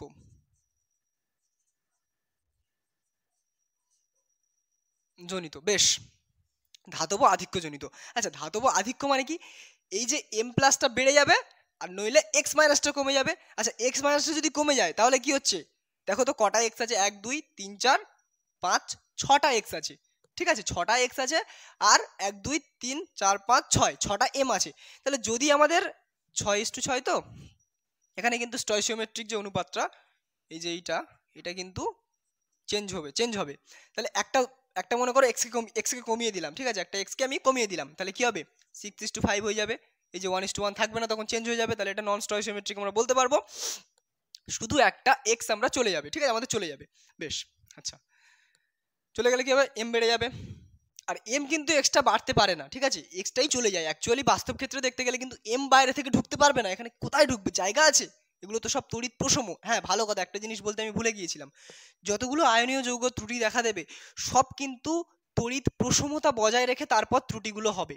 এই যে প্রথমে বলেছিলাম স্কটকি আর ফ্রেঙ্কেল, ওখানে কিন্তু তড়িৎ প্রসমতাও বজায় থাকবে। কেন বজায় থাকবে, কারণ একটা এম চলে যাচ্ছে একটা এক্স চলে যাচ্ছে, গল্প শেষ। বাদবাকি যারা আছে তাদের চার্জগুলো তো পরস্পরকে নিউট্রালাইজ করে দেবে, তাই না, তাহলে তারা তড়িৎ প্রসম হয়ে যাবে। আর যখন ইন্টারস্টিশিয়াল বা অন্তঃস্থানিক ত্রুটির ক্ষেত্রে একই একই যৌগ একই মৌল সবকিছু থাকবে, কোনো চেঞ্জ হবে না, তাহলে কি হবে, সেই পজিটিভ চার্জ নেগেটিভ চার্জকে যেভাবে নিউট্রালাইজ করতো সেভাবেই কিন্তু নিউট্রালাইজ করবে। দুটো ক্ষেত্রে কিন্তু তড়িৎ প্রসমতা বজায় থাকবে। আর এখানেও তাই, এখানে তড়িৎ প্রসমতা বজায় রেখে সবকিছু হবে। কিভাবে দেখো, স্টয়চিওমেট্রিক অনুপাত চেঞ্জ হয়ে গেল। এবার দেখো এটা এক্স মাইনাসটা বেরিয়ে যাচ্ছে, ঠিক আছে, বেরিয়ে গেলে এখানে একটা ফাঁকা স্থান তৈরি হচ্ছে, বেশ। কিন্তু এক্স মাইনাসটা যেতে যেতে এখানে একটা ইলেকট্রনকে ছেড়ে গিয়েছে, বুঝতে পারছো। তাহলে এই ইলেকট্রনটা যেহেতু নেগেটিভ চার্জ, তাহলে নেগেটিভ চার্জের জায়গাটাকে দখল করে নিচ্ছে, তাহলে দেখো পুরোটার কিন্তু তড়িৎ প্রসমতা বজায় আছে। এই যে -1 এরও -1 চার্জ, তাহলে পুরোটার -1 চার্জ গিয়েছে, -1 চার্জকে রেখে গেছে, পুরোটা তড়িৎ প্রসমতা বজায় আছে। এবার কিভাবে ঘটে, বাস্তব ক্ষেত্রে কিভাবে ঘটে দেখাচ্ছি আমি। একটা মনে করো NaCl এর কেলাস আছে, এরকম কি আছে, NaCl এর একটা কেলাস আছে, ঠিক আছে, NaCl এর একটা কেলাস আছে, ঠিক আছে, কেলাস আছে অনিয়ত আকার এরকম একটা আছে, ঠিক আছে। এবার এটাকে কিন্তু আমরা, এবার ভালো করে দেখো, সোডিয়াম বাষ্পের মধ্যে চালনা করছি, এমএক্স প্লেয়ারটা মুছি, সোডিয়াম বাষ্পের মধ্যে কিন্তু আমরা এটাকে চালনা করছি, ঠিক আছে, সোডিয়াম বাষ্প দিয়ে চালনা করে উত্তপ্ত করছি, গরম করছি। এবার এই যে সোডিয়াম গুলো আছে না, বাষ্পীভূত হওয়া সোডিয়াম গুলো কি হবে, এর গায়ে জমে যাবে। এবার সোডিয়াম তো জমতে পারে না, তাকে তো আয়নিত হতে হবে, সোডিয়াম আয়নিত হতে হবে। তাহলে এ কি করবে দেখো, এ ইলেকট্রনকে ছাড়বে। তাহলে সোডিয়াম কি করবে, সোডিয়াম বাষ্প ছিল, সে একটা ইলেকট্রনকে প্লাস কেন মাইনাস হবে, সে একটা ইলেকট্রনকে কি হচ্ছে, ভালো করে দেখো, ইলেকট্রনকে ছাড়ছে, কি হচ্ছে, Na+ আয়ন উৎপন্ন করছে। যখনই Na+ আয়ন উৎপন্ন হচ্ছে তখনই কিন্তু এই ক্লাসে থাকার অধিকার সে পেয়ে যাচ্ছে, বুঝতে পারলে, অধিকার সে পেয়ে যাচ্ছে। কিভাবে পাচ্ছে, কারণ ক্লাসে থাকতে গেলে তাকে চার্জ হতেই হবে, তাই এই চার্জ হয়ে গেল, এর একটা ইলেকট্রন কি হচ্ছে, এর একটা ইলেকট্রন বের করে দিচ্ছে। আচ্ছা বেশ, এখানে না লিখে আমি এখানে লিখে দিই, এই একটা ইলেকট্রন বের করে দিচ্ছে। তো এই যে ব্যাপারটা, এই যে Na+ এখানে যুক্ত হয়ে গেল, এখানে চলে এলো। এবার কি হয়ে গেল, ধাতুর কি বেড়ে গেল, আধিক্য বেড়ে গেল। আচ্ছা বেশ, ধাতুর আধিক্য বেড়ে গেল। আমি তোমাদেরকে প্রথমে বলেছিলাম যে ধাতু বাইরে থেকে আসতে পারে না, এটা ঠিকই বলেছিলাম, কিন্তু ক্লাসের বাইরে তো যুক্ত হতে পারে, ক্লাসের মধ্যে ঢুকতে পারে না ধাতু, কিন্তু ক্লাসের বাইরে তো জমা হতে পারে, তাই তো। এবার সে যদি জমা হতে থাকে, আমি ভালো করে বসে ব্যাপারটা, এই তো একটা ক্লাস আছে, এই ক্লাসের বাইরে তো সে ধাতুগুলো জমা হতে পারে হয়ে ক্লাসটাকে তো বৃদ্ধি করতেই পারে। এবার একটু বাড়তে বাড়তে ক্লাসটা এত বড় হয়ে গেল, এই উদাহরণটাই কিন্তু এখানে চলছে, ক্লাসটা কি হলো, বড় হয়ে গেল বাড়তে বাড়তে, বেশ, তাহলে দেখো এ কিন্তু শুধু এই যে বাষ্প, এই যে সোডিয়ামের বাষ্প, এই সোডিয়ামের বাষ্প কিন্তু শুধু Na+ এর যোগান দিচ্ছিল আর ইলেকট্রনের যোগান দিচ্ছিল, কোনো মাইনাস চার্জ বা কোনো মাইনাস যে হ্যালাইডের কিন্তু যোগান দিচ্ছিল না। তাহলে কি হচ্ছে, এর কিছু কিছু ফাঁকা স্থান থেকে যাচ্ছে যেখানে যেখানে হ্যালাইড নেই, X- নেই, তাই তো? সেই জায়গাগুলো কিন্তু হ্যালোজেনের ঘাটতি হয়ে যাচ্ছে, সুতরাং আমাদের ধাতুর আধিক্য বাড়ছে, ধাতু বেড়ে যাচ্ছে। তাই এখানে কিন্তু এই যে ছোট থেকে বড় হওয়ার মাধ্যমে কিন্তু ধাতব আধিক্যজনিত একটা ত্রুটি তৈরি হলো। ক্লিয়ার? তাহলে সেই যে Na+ শুধু আছে, X- নেই, তো সেই যে যে জায়গায় নেই X-, সেখানে কি হবে? সেখানে তো কিছু একটা কিছু থাকতে হবে, তাই না? যে এখানে চলে গেল X-, চলে গেলে তোর হবে না, চলে গেলে বলে যেতে হবে। কাকে বলে যাবে, কাকে রেখে যাবে? এই যে এক্সট্রা ইলেকট্রনটা আছে না, সেই এক্সট্রা ইলেকট্রনটা সেই ফাঁকে ফাঁকে বসে গেছে। ক্লিয়ার? তাহলে এবার বুঝতে পেরেছো এখানে এক্সট্রা ইলেকট্রন কোত্থেকে আসছে? ঘাপলা আছে, এক্সট্রা ইলেকট্রন এখান থেকে আসছে। আচ্ছা বেশ, তাহলে কি হচ্ছে, আমাদের তড়িৎ প্রসঙ্গতাও বজায় থাকছে এবং আমাদের ধাতুর আধিক্যও বেড়ে যাচ্ছে। বুঝতে পারছো? আশা করি বুঝতে পারছো। এর থেকে সহজ আর এক্সপ্লেনেশন হয় না। এখান থেকে একটা সহজ প্রশ্ন আসে যে সোডিয়াম ক্লোরাইডের কেলাসকে সোডিয়ামের বাষ্পসহ, এনের বাষ্পসহ উত্তপ্ত করা হলো, দেখা গেল যে সাদা থেকে হলুদ বর্ণ পরিবর্তন হলো, কেন হয়? বা এরকম দিয়ে দিল যে সাদা থেকে কোন বর্ণে রূপান্তরিত হলো, ঠিক আছে, বা কালার চেঞ্জ করলো, কি থেকে কি কালার চেঞ্জ করলো। অনেক ধরনের প্রশ্ন আসতে পারে শুধুমাত্র এই উদাহরণটাকে বেস করে। কি আমাদের কি ঘটেছে, সোডিয়ামের ক্লাস সাদা ছিল, নুন কি হয়, সাদা রঙের হয়, তো সাদাটাকে আমরা সোডিয়ামের বাষ্প সহ উত্তপ্ত করেছি, হলুদ হয়েছে। এই যে ব্যাপারটা, এই যে বড় ক্লাসটা তৈরি হয়েছে, বড় ক্লাসটা হলুদ কেন? এই যে ইলেকট্রন ঢুকে গেছে। এবার এই যে ইলেকট্রন ঢুকে গেছে, এই জায়গাটার নাম কি? এই জায়গাটার নাম দেবো আমরা এফ সেন্টার। কি দেবো? F centre. খুব ইম্পর্টেন্ট কোশ্চেন আসতে পারে এটা, এটা আসতে পারে। এফ সেন্টার, এফ সেন্টার কি? যে ধাতব আধিক্যজনিত কোনো ধাতব আধিক্যজনিত ত্রুটি বিশিষ্ট কোনো আয়নীয় যৌগে অ্যানায়ন শূন্যতায়, অ্যানায়ন শূন্যতাজনিত, ঠিক আছে, অ্যানায়ন শূন্যতাজনিত জায়গায় বা ইলেকট্রন দ্বারা অধিকৃত অ্যানায়ন শূন্যতাজনিত জায়গাকে আমরা বলবো এফ সেন্টার। ঠিক আছে, তোমরা একটু বই থেকে এটা পড়ে নেবে, আমি অগোছালোভাবে বললাম। যাই হোক, এবার এবার এবার এই যে ক্লাসটা হয়ে গেল না, এবার এই যে ব্যাপারটা হয়ে গেল, এফ সেন্টারে থাকা ইলেকট্রনটা কিন্তু শক্তি শোষণ করে। ভালো করে শোনো, এফ সেন্টারে থাকা ইলেকট্রন কিন্তু শক্তি শোষণ করে। কোথা থেকে শোষণ করবে? এর গায়ে যে আলোটা পড়ছে চারিদিকে, চারিদিক থেকে যে আলোটা এর গায়ে ফেলা হচ্ছে, সেই আলো থেকে কিন্তু শক্তি শোষণ করছে। আবার শোষণ করলে তো হবে না, নিলে তো হবে না, कुछ लेने के बाद कुछ देना भी पड़ता है। শুধু ভালোবাসা নিলে হবে না, ভালোবাসতে হবে। তেমনি শুধু এ শক্তি শোষণ করছে না, এ কিন্তু শক্তি বিকিরণও করতে হবে বা করছে। ঠিক আছে, তাহলে যে বর্ণের আলো সে নিচ্ছে, তার পরিপূরক একটা বর্ণ, অন্য একটা বর্ণ, সেই বর্ণের আলো কিন্তু এমিট করছে বা বিকিরিত করছে। ঠিক আছে, আর এই যে পার্টিকুলার যে NaCl এর ক্লাসের ক্ষেত্রে এ কিন্তু হলুদ বর্ণের আলোকে বিকিরিত করে। বুঝতে পারছো? হলুদ বর্ণের আলোকে বিকিরিত করে। তাহলে এই ক্লাসটা তখন ওই বিকিরণের কারণে কিন্তু হলুদ দেখায়। বুঝতে পারলে? এইভাবে তোমরা ব্যাপারটাকে বুঝে নাও, যাতে তোমরা লিখতে পারো। এবার লেখার ব্যাপারটা কিন্তু বইতে পুরোপুরি আছে, বই থেকে একটু মুখস্থ করে নেবে, হয়ে যাবে। মুখস্থ করার দরকার নেই, যেভাবে বোঝালাম সেইভাবে যদি তুমি অন্য কাউকে বোঝাতে পারো, তাহলে মনে করো তুমি পরীক্ষায় নামিয়ে ফেলেছো। তো এই ছিল কারণ। এবার একই ঘটনা কিন্তু আমাদের KCl এর ক্লাসের ক্ষেত্রেও ঘটে। KCl এর ক্লাসে কিন্তু সেটা হলুদ হয় না, বেগুনি বর্ণের আলো এমিট করে, তাই ক্লাসটা বেগুনি বর্ণের দেখায়। ক্লিয়ার? ধাতব আধিক্যজনিত ত্রুটি থেকে শুধুমাত্র এই বিষয়গুলো ইম্পর্টেন্ট। কোনগুলো আরেকবার বলি, যে ধাতব আধিক্যজনিত ত্রুটি কি এবং এফ সেন্টার কি, ঠিক আছে, এবং এই যে সোডিয়াম ক্লোরাইড, পটাশিয়াম ক্লোরাইড, এগুলোকে সোডিয়ামের বাষ্প বা পটাশিয়ামের বাষ্পের মধ্যে দিয়ে চালনা করলে কেলাসের রং পরিবর্তন হয়, এর কারণ ব্যাখ্যা করো। ঠিক আছে, তো এই ছিল আমাদের ধাতব আধিক্যজনিত ত্রুটির মধ্যে ইম্পর্টেন্ট জিনিস। কিন্তু সব থেকে ইম্পর্টেন্ট আমি তোমাদেরকে বলবো, এবছর 2024-এর এইচএসে আসার কার্যত নিশ্চিত, কার্যত নিশ্চিত যে আসতে পারে 99.99% চান্স যে ওই কোশ্চেনটা আসবে। কোন কোশ্চেনটা? স্কটকি ও ফ্রেঙ্কেল ত্রুটির পার্থক্য লেখো। 2 নম্বরের কোশ্চেন আসবে। ঠিক আছে, আর একটা 1 নম্বরের কোশ্চেন আসার খুব সম্ভাবনা, যে কোন যৌগ স্কটকি ও ফ্রেঙ্কেল উভয় ত্রুটি প্রদর্শন করে। এই দুটো কোশ্চেন তোমরা রেডি করবে। আরেকটা কোশ্চেন রেডি করবে, এফ সেন্টার কি। আরেকটা জিনিস রেডি করবে, ধাতব আধিক্যজনিত ত্রুটির যে উদাহরণ, এটা তোমরা রেডি করবে। এগুলো রেডি করলে তোমাদের আশা করি অনেকটাই উপকার হবে। তোমাদের পরীক্ষায় দেখবে এসে গেছে। ঠিক আছে, না আসলে লাইক ছুড়ে মারবে আমার মুখে। মজা করছিলাম। কোনো জিনিসের কি সিওরিটি থাকে? তো এবার আমরা দেখব নন স্টয়সিওমেট্রিক ত্রুটিরই আন্ডারে পড়ে ধাতব ঘাটতিজনিত ত্রুটি। আমরা এতক্ষণ দেখছিলাম ধাতব আধিক্যজনিত ত্রুটি, এবার আমরা দেখবো ধাতব ঘাটতিজনিত ত্রুটি। তো আমি তোমাদেরকে যে প্রশ্নগুলো বললাম রেডি করতে, ওগুলো অবশ্যই রেডি করবে। তবে হ্যাঁ, পরীক্ষায় আসার সম্ভাবনা 99.99%। মানুষের জীবনেরই আর গ্যারান্টি নেই 100%, মানুষই পড়লে মরে যাবে, আর পরীক্ষার কোশ্চেনের গ্যারান্টি কি হয়? কিন্তু তবুও বলছি যে ওগুলো খুব ইম্পর্টেন্ট। স্কটকি ত্রুটি, ফেঙ্গেল ত্রুটি এবছরের জন্য মাস্ট ইম্পর্টেন্ট। দেন চলো আমরা নন স্টয়সিওমেট্রিকটা দেখে নিই।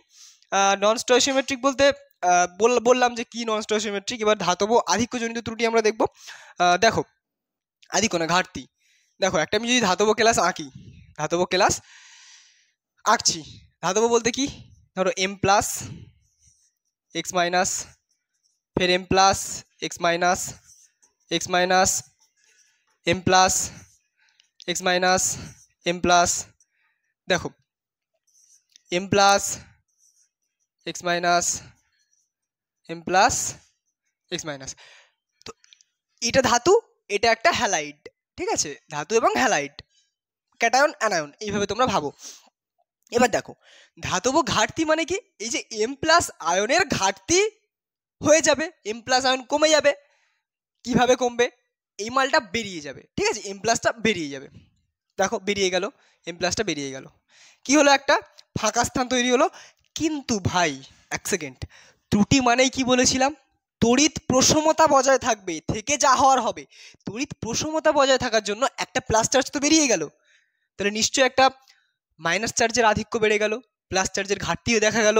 তাহলে সেই প্লাস চার্জটা কিভাবে পূর্ণ হবে আমাকে বলে বোঝাতে হবে। সেই প্লাস চার্জটা পূর্ণ হবে এর কাছাকাছি কোনো একটা এম প্লাস আয়ন তার উচ্চতর জারণ স্তরে প্রবেশ করবে, অর্থাৎ এখানে M2 প্লাস হবে। বুঝতে পারছো? এ চলে যাবে, এর সঙ্গে সঙ্গে M2 প্লাস হয়ে যাবে, অর্থাৎ এর চলে যাওয়াতে কিন্তু এ ব্যথা পাবে। বুঝতে পারলে? তাহলে এখান থেকে স্পষ্টতই আমরা একটা জিনিস বলতে পারবো। কি বলতে পারবো? এই ধরনের ত্রুটি সেই ধাতুর ক্লাসে দেখা দেবে যে ধাতুগুলোর পরিবর্তনশীল যোজ্যতা দেখা দেয়, বা ক্যাটায়নগুলোর পরিবর্তনশীল যোজ্যতা দেখা যায়। কাদের? ফেরাস, ফেরিক মানে লোহা, আয়রন যেটা বললাম, আয়রন, জিঙ্ক, এরা পরিবর্তনশীল যোজ্যতা যাদের দেখা দেয় সেই রকম ধাতু কিন্তু এখানে থাকবে। তাহলে অ্যাকচুয়ালি কি হয়, এটা যদি আমরা বাস্তব উদাহরণ নিই তাহলে দেখবে এফিও বা ফেরাস অক্সাইড, ফেরাস অক্সাইডে কিন্তু এরকম ত্রুটি দেখা দেয়। তাহলে দেখো, এফি এখানে থাকছে Fe2 প্লাস, এর জারণ স্তর কি? এটাকে ভাঙলে কি পাবে তুমি? Fe2 plus plus O2 minus পাচ্ছ। তাহলে এই মালটা এখানে থাকছে, আর এখানে কিন্তু O2 মাইনাস, তাহলে O2 মাইনাস। তাহলে এখানে কি হচ্ছে? Fe2 প্লাস, Fe2 প্লাস, এখানে O2 মাইনাস, এখানে তোমার Fe2 প্লাস, এখানে O2 মাইনাস। তোমরা কল্পনা করে নাও যে সবকটা O2 মাইনাস আছে, ঠিক আছে? এবার বাস্তব ক্ষেত্রে কি ঘটে? বাস্তব ক্ষেত্রে ধরো এই যে Fe চলে গেল, একটা Fe2 প্লাস চলে গেল, সঙ্গে সঙ্গে কটা চার্জের ঘাটতি পড়বে? +2 চার্জের ঘাটতি পড়বে, মানে দুটো চার্জের ঘাটতি পড়বে। তো এখান থেকে একটা Fe2 প্লাস উচ্চতর জারণ অবস্থায় চলে যাবে, Fe3 প্লাস হয়ে যাবে, আর এখান থেকে একটা Fe2 প্লাস থেকে 3 প্লাস হয়ে যাবে। বুঝতে পারলে? তাহলে দুটো প্লাস চার্জের ঘাটতি এখানে তৈরি হয়েছিল, কে মেকআপ দিল? দুটো Fe এসে মেকআপ দিল। এও একটা উচ্চতর জারণ অবস্থায় চলে গেল, Fe2 প্লাস থেকে Fe3 প্লাস হয়ে গেল, এও একটা উচ্চতর জারণ অবস্থায় চলে গেল, Fe2 প্লাস থেকে Fe3 প্লাস হয়ে গেল। ব্যাস, গল্প শেষ, বাংলাদেশ। এবার আমরা এটা কি পড়ছিলাম এতক্ষণ? তোমরা লিখবে ধাতব ঘাটতি, ধাতব ঘাটতিজনিত, ধাতব ঘাটতিজনিত ত্রুটি, ঠিক আছে? তাহলে নন স্টয়সিওমেট্রিকের আন্ডারে আমরা দুটো ত্রুটি পড়ে নিলাম, তোমরা অবশ্যই বই থেকে তোমরা পড়ে নেবে, ঠিক আছে?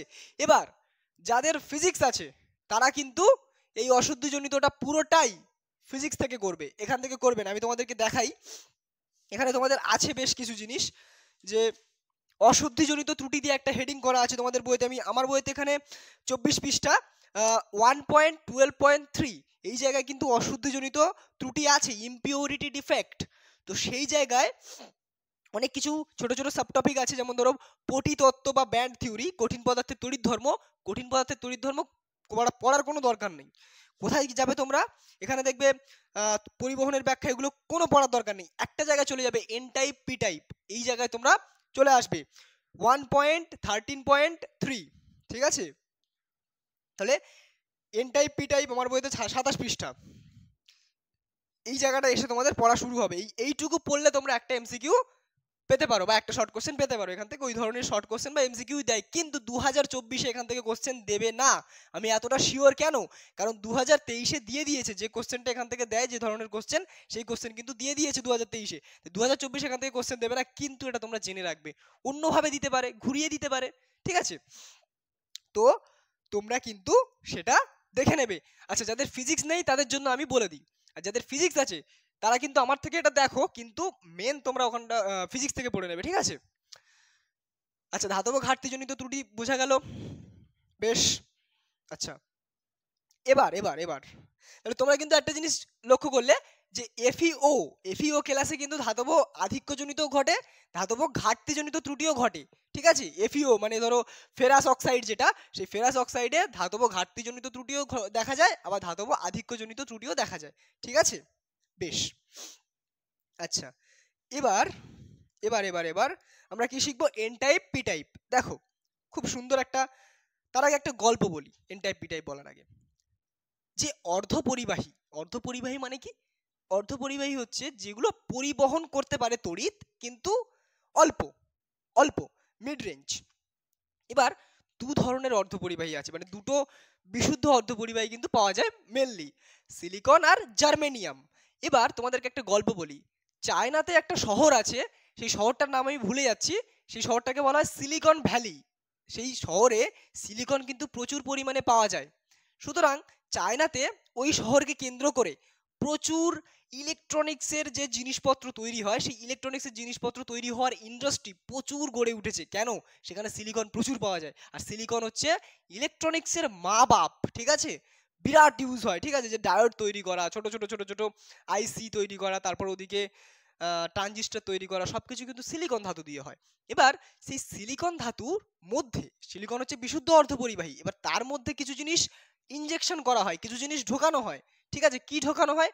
পঞ্চযোজী মৌল এবং ত্রিযোজী মৌল ঢুকিয়ে অবিশুদ্ধ অর্ধপরিবাহী প্রস্তুত করা হয়, এবং সেটাকেই কাজে লাগানো হয় ইন্ডাস্ট্রিতে। বুঝতে পারছো? তো সেই অবিশুদ্ধ অর্ধপরিবাহীকে কিন্তু ইন্ডাস্ট্রিতে কাজে লাগানো হয়। দু ধরনের অবিশুদ্ধ অর্ধপরিবাহী আছে মেনলি, এন টাইপ আর পি টাইপ। এবার সেগুলো কিভাবে তৈরি করা হয় সেটা আমি বলছি। এবার দেখো, এই অশুদ্ধিজনিত ত্রুটি কিন্তু ইচ্ছা করে ঘটানো হয়। মানে এমনিতে কিন্তু ক্লাসটা ঠিক আছে, অসুবিধা নেই, কিন্তু মানুষ তাকে ত্রুটি সম্পন্ন বানাতে চাচ্ছে, কারণ সেই ত্রুটি থেকে কিন্তু ফায়দা নেওয়া যাবে, ভালো ভালো জিনিসপত্র তৈরি করা যাবে। তাহলে দেখো সিলিকনটা থাকে এইভাবে। সিলিকনের যোজ্যতা কত? সিলিকনের 4 যোজ্যতা। তাহলে বাইরের কক্ষে কটা ইলেকট্রন থাকবে? 4টে। দেখো, একটা ইলেকট্রন, দুটো ইলেকট্রন, তিনটে ইলেকট্রন, 4টে ইলেকট্রন। এবার এর মধ্যে ফসফরাসকে ইনজেক্ট করে দেওয়া হচ্ছে। ইনজেক্ট করাটাকে কেমিস্ট্রির ভাষায় বা ফিজিক্সের ভাষায় বলে ডোপিং করা। ফসফরাসকে ডোপিং করছে। ফসফরাসের কত যোজ্যতা? ফসফরাসের 5 যোজ্যতা, পঞ্চযোজী মৌল ফসফরাস। ফসফরাসের বাইরের কক্ষে কটা ইলেকট্রন থাকে? 5টা ইলেকট্রন থাকে। দেখো, তাহলে ফসফরাসের এই একটা ডোপিং করে দিল, ফের এদিকে একটা ফসফরাস দিয়ে দিল। ঠিক আছে, ফসফরাস ফসফরাস, শুধু ফসফরাস আর ফসফরাস, দেন ফসফরাস ফসফরাস ফসফরাস। চলো, তাহলে এখানে একটা সিলিকন, এখানে একটা সিলিকন, আচ্ছা এসআই, এখানে একটা সিলিকন। ঠিক আছে, আচ্ছা এর তো 4টি ইলেকট্রন তো হয়ে গেল, আর একটা ইলেকট্রন এক্সট্রা আছে, সেটা কোথায় থাকবে? এখানেই কোথাও থাকবে। এটা হচ্ছে এক্সট্রা ইলেকট্রনটা। দেখো, একটা ইলেকট্রন সিলিকনের ইলেকট্রনের সাথে বন্ড করে নিয়েছে, হলো। আর একটা সিলিকন ইলেকট্রনের সাথে বন্ড করে নিয়েছে, এটাও তাই, বন্ড করে নিয়েছে, এটাও বন্ড করে নিয়েছে। কিন্তু একটা ইলেকট্রন কারোর সাথে বন্ড করতে পারছে না, সে কিন্তু মুক্তর মতো আচরণ করবে, মুক্ত ইলেকট্রনের মতো আচরণ করবে। দেন এটা হলো, বেশ। এবার এই যে ইলেকট্রনটা, এরকম প্রচুর ইলেকট্রন আছে, কারণ ফসফরাস ডোপ করছে মানে কি? ফসফরাসের প্রচুর পরমাণু ডোপ করছে, তাই প্রচুর ইলেকট্রন থাকবে। তো সেই প্রচুর ইলেকট্রনগুলো কিন্তু তড়িৎ পরিবহন করবে। বুঝতে পারছো? সেইভাবেই কিন্তু আমাদের এই যে তড়িৎ পরিবহন করবে, এই করার ধর্মটাকে কাজে লাগিয়ে প্রচুর জিনিস তৈরি হবে। আর যেহেতু এখানে তড়িৎ পরিবহন হচ্ছে, কে করছে? ইলেকট্রন করছে। ইলেকট্রনের চার্জ কি? নেগেটিভ। তাহলে নেগেটিভ আচরণ করবে পুরো ব্যাপারটা, পুরো বডিটা, পুরো অর্ধপরিবাহীটা কি হবে? নেগেটিভ আচরণ করবে। তাই জন্য সেইটাকে বলবো আমরা এন টাইপ অর্ধপরিবাহী। কি বলবো? N type অর্ধপরিবাহী। নেগেটিভ যেহেতু, তাই জন্য এন টাইপ অর্ধপরিবাহী। আর এদের যে majority charge carrier, majority charge carrier মানে কি? যেগুলো বেশি আছে আর কি, কে চার্জ পরিবহন করছে? ইলেকট্রন, তাই তো, ইলেকট্রন। তাই জন্য একে বলবো আমরা মেজরিটি চার্জ ক্যারিয়ার, তাই তো। তো এই মেজরিটি চার্জ ক্যারিয়ার হচ্ছে ইলেকট্রন, তাহলে এন টাইপের মেজরিটি চার্জ ক্যারিয়ার কে? ইলেকট্রন, ঠিক আছে। এবার এন টাইপ মৌল পাওয়া যায় কিভাবে? এন টাইপ অর্ধপরিবাহী পাওয়া যায় কি করে? পঞ্চযোজী মৌল ডোপ করে। তাহলে পঞ্চযোজী মানে ফসফরাসের মতনই যেসব যৌগগুলো আছে, সরি মৌলগুলো আছে, সেইগুলোকে কিন্তু ডোপ করলে আমরা পঞ্চযোজী সেরকম ডোপ করলে কিন্তু আমরা এন টাইপের অর্ধপরিবাহী পেয়ে যাব, ঠিক আছে। তো এন টাইপ কি করে পাবো? পঞ্চযোজী মৌল ডোপ করে, আমরা এন টাইপ পাবো। এবার আসি আমরা পি টাইপে। দেখো সিলিকন তো এরকম থাকে, এরকম না, একটা করে ইলেকট্রন থাকে, এদিকে এই একটা, 4টি ইলেকট্রন। এবার আমরা কি করব? আমরা আর পঞ্চযোজী মৌল ডোপ করব না, আমরা ত্রিযোজী মৌল ডোপ করব। ত্রিযোজী একটা কি হতে পারে? অ্যালুমিনিয়াম ডোপ করি। তাহলে অ্যালুমিনিয়াম ত্রিযোজী মানে কি? এর যোজ্যতা 3।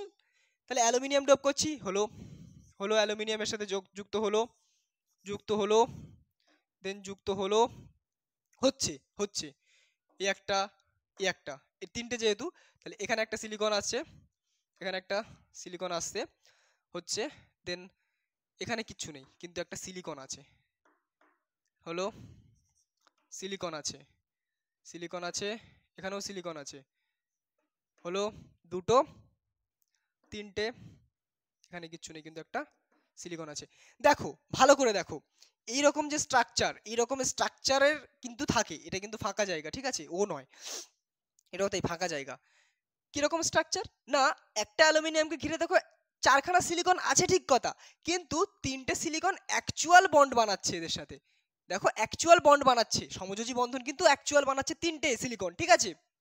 কারণ আমি 1 সেকেন্ড দেখি ফ্রেমটা দেখা যাচ্ছে কিনা। হ্যাঁ ফ্রেম ঠিক আছে, নো প্রবলেম। দেখো 3টে যেহেতু এর সাথে বন্ড করছে, আরেকটা জায়গা কি হচ্ছে? অ্যালুমিনিয়ামের একটা জায়গা ফাঁকা থেকে যাচ্ছে, তো সেই ফাঁকা জায়গাটাকে আমরা বলবো হোল।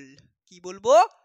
হোল, হয়কার ল, হোল, তাহলে এই যে হোল সৃষ্টি হচ্ছে, এটা অ্যাকচুয়ালি কিন্তু ইলেকট্রনের শূন্যতা, এটা কিন্তু কোনো বস্তু নয়, এটা একটা কনসেপ্ট, এটা একটা ফাঁকা জায়গা। এবার দেখো এদের মধ্যে অ্যাকচুয়ালি কি হয় না, একটা বিরাট বড় একটা নড়াচড়া হয়। কিরকম নড়াচড়া?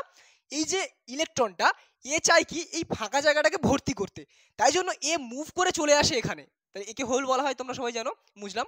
এ কিন্তু মুভ করে চলে আসে এখানে, বুঝলে, মুভ করে যে এখানে চলে আসছে, তাহলে এখানে কি হচ্ছে? ইলেকট্রন চলে আসছে না, তাহলে এর জায়গাটা ফাঁকা হয়ে যাচ্ছে, দেখো ফাঁকা হয়ে গেল।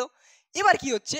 এই ইলেকট্রনটা বলছে তুই এখানে ফাঁকা জায়গা, আমি এটাকেও ভর্তি করব, মানে এদের প্রবণতা ওটাই যে ভর্তি করবে, কেন জানি না, ফাঁকা আছে ফাঁকা থাক না, ভর্তি করব, তা ভর্তি করে দিল, করো, ইচ্ছা হলো ভর্তি করে দিয়েছে, তাহলে এখানে কি হচ্ছে? ফাঁকা হয়ে যাচ্ছে। অ্যাকচুয়াল তাহলে একটা জিনিস তোমরা অবজার্ভ করো, যে এই যে ইলেকট্রনটা ঘুরতে ঘুরতে আসছে, এটা তো ইলেকট্রনের একটা গতি তৈরি হচ্ছে না। এবার যদি আমরা একটু উল্টো ভাবে দেখি, এটা ইলেকট্রনের গতি আমরা দেখলাম, ঠিক আছে, ইলেকট্রনটা আসছে। এবার দেখো উল্টো ভাবে দেখলে তোমার মনে হবে না যে এইখান থেকে হোলটা চলাফেরা করতে করতে এখানে চলে গেল? মনে হবে তো আপাত দৃষ্টিতে। তো এটাই হচ্ছে হোলের চলাফেরা, বুঝতে পারছো? তাহলে দেখো ইলেকট্রন কিন্তু বন্ধনে আবদ্ধ আছে, এক্সট্রা মাল কে চলাফেরা করছে? হোল। তাই হোলটাই এর মেজরিটি চার্জ ক্যারিয়ার, বা মেজরিটি বা সংখ্যাগুরু আধান বাহক কে?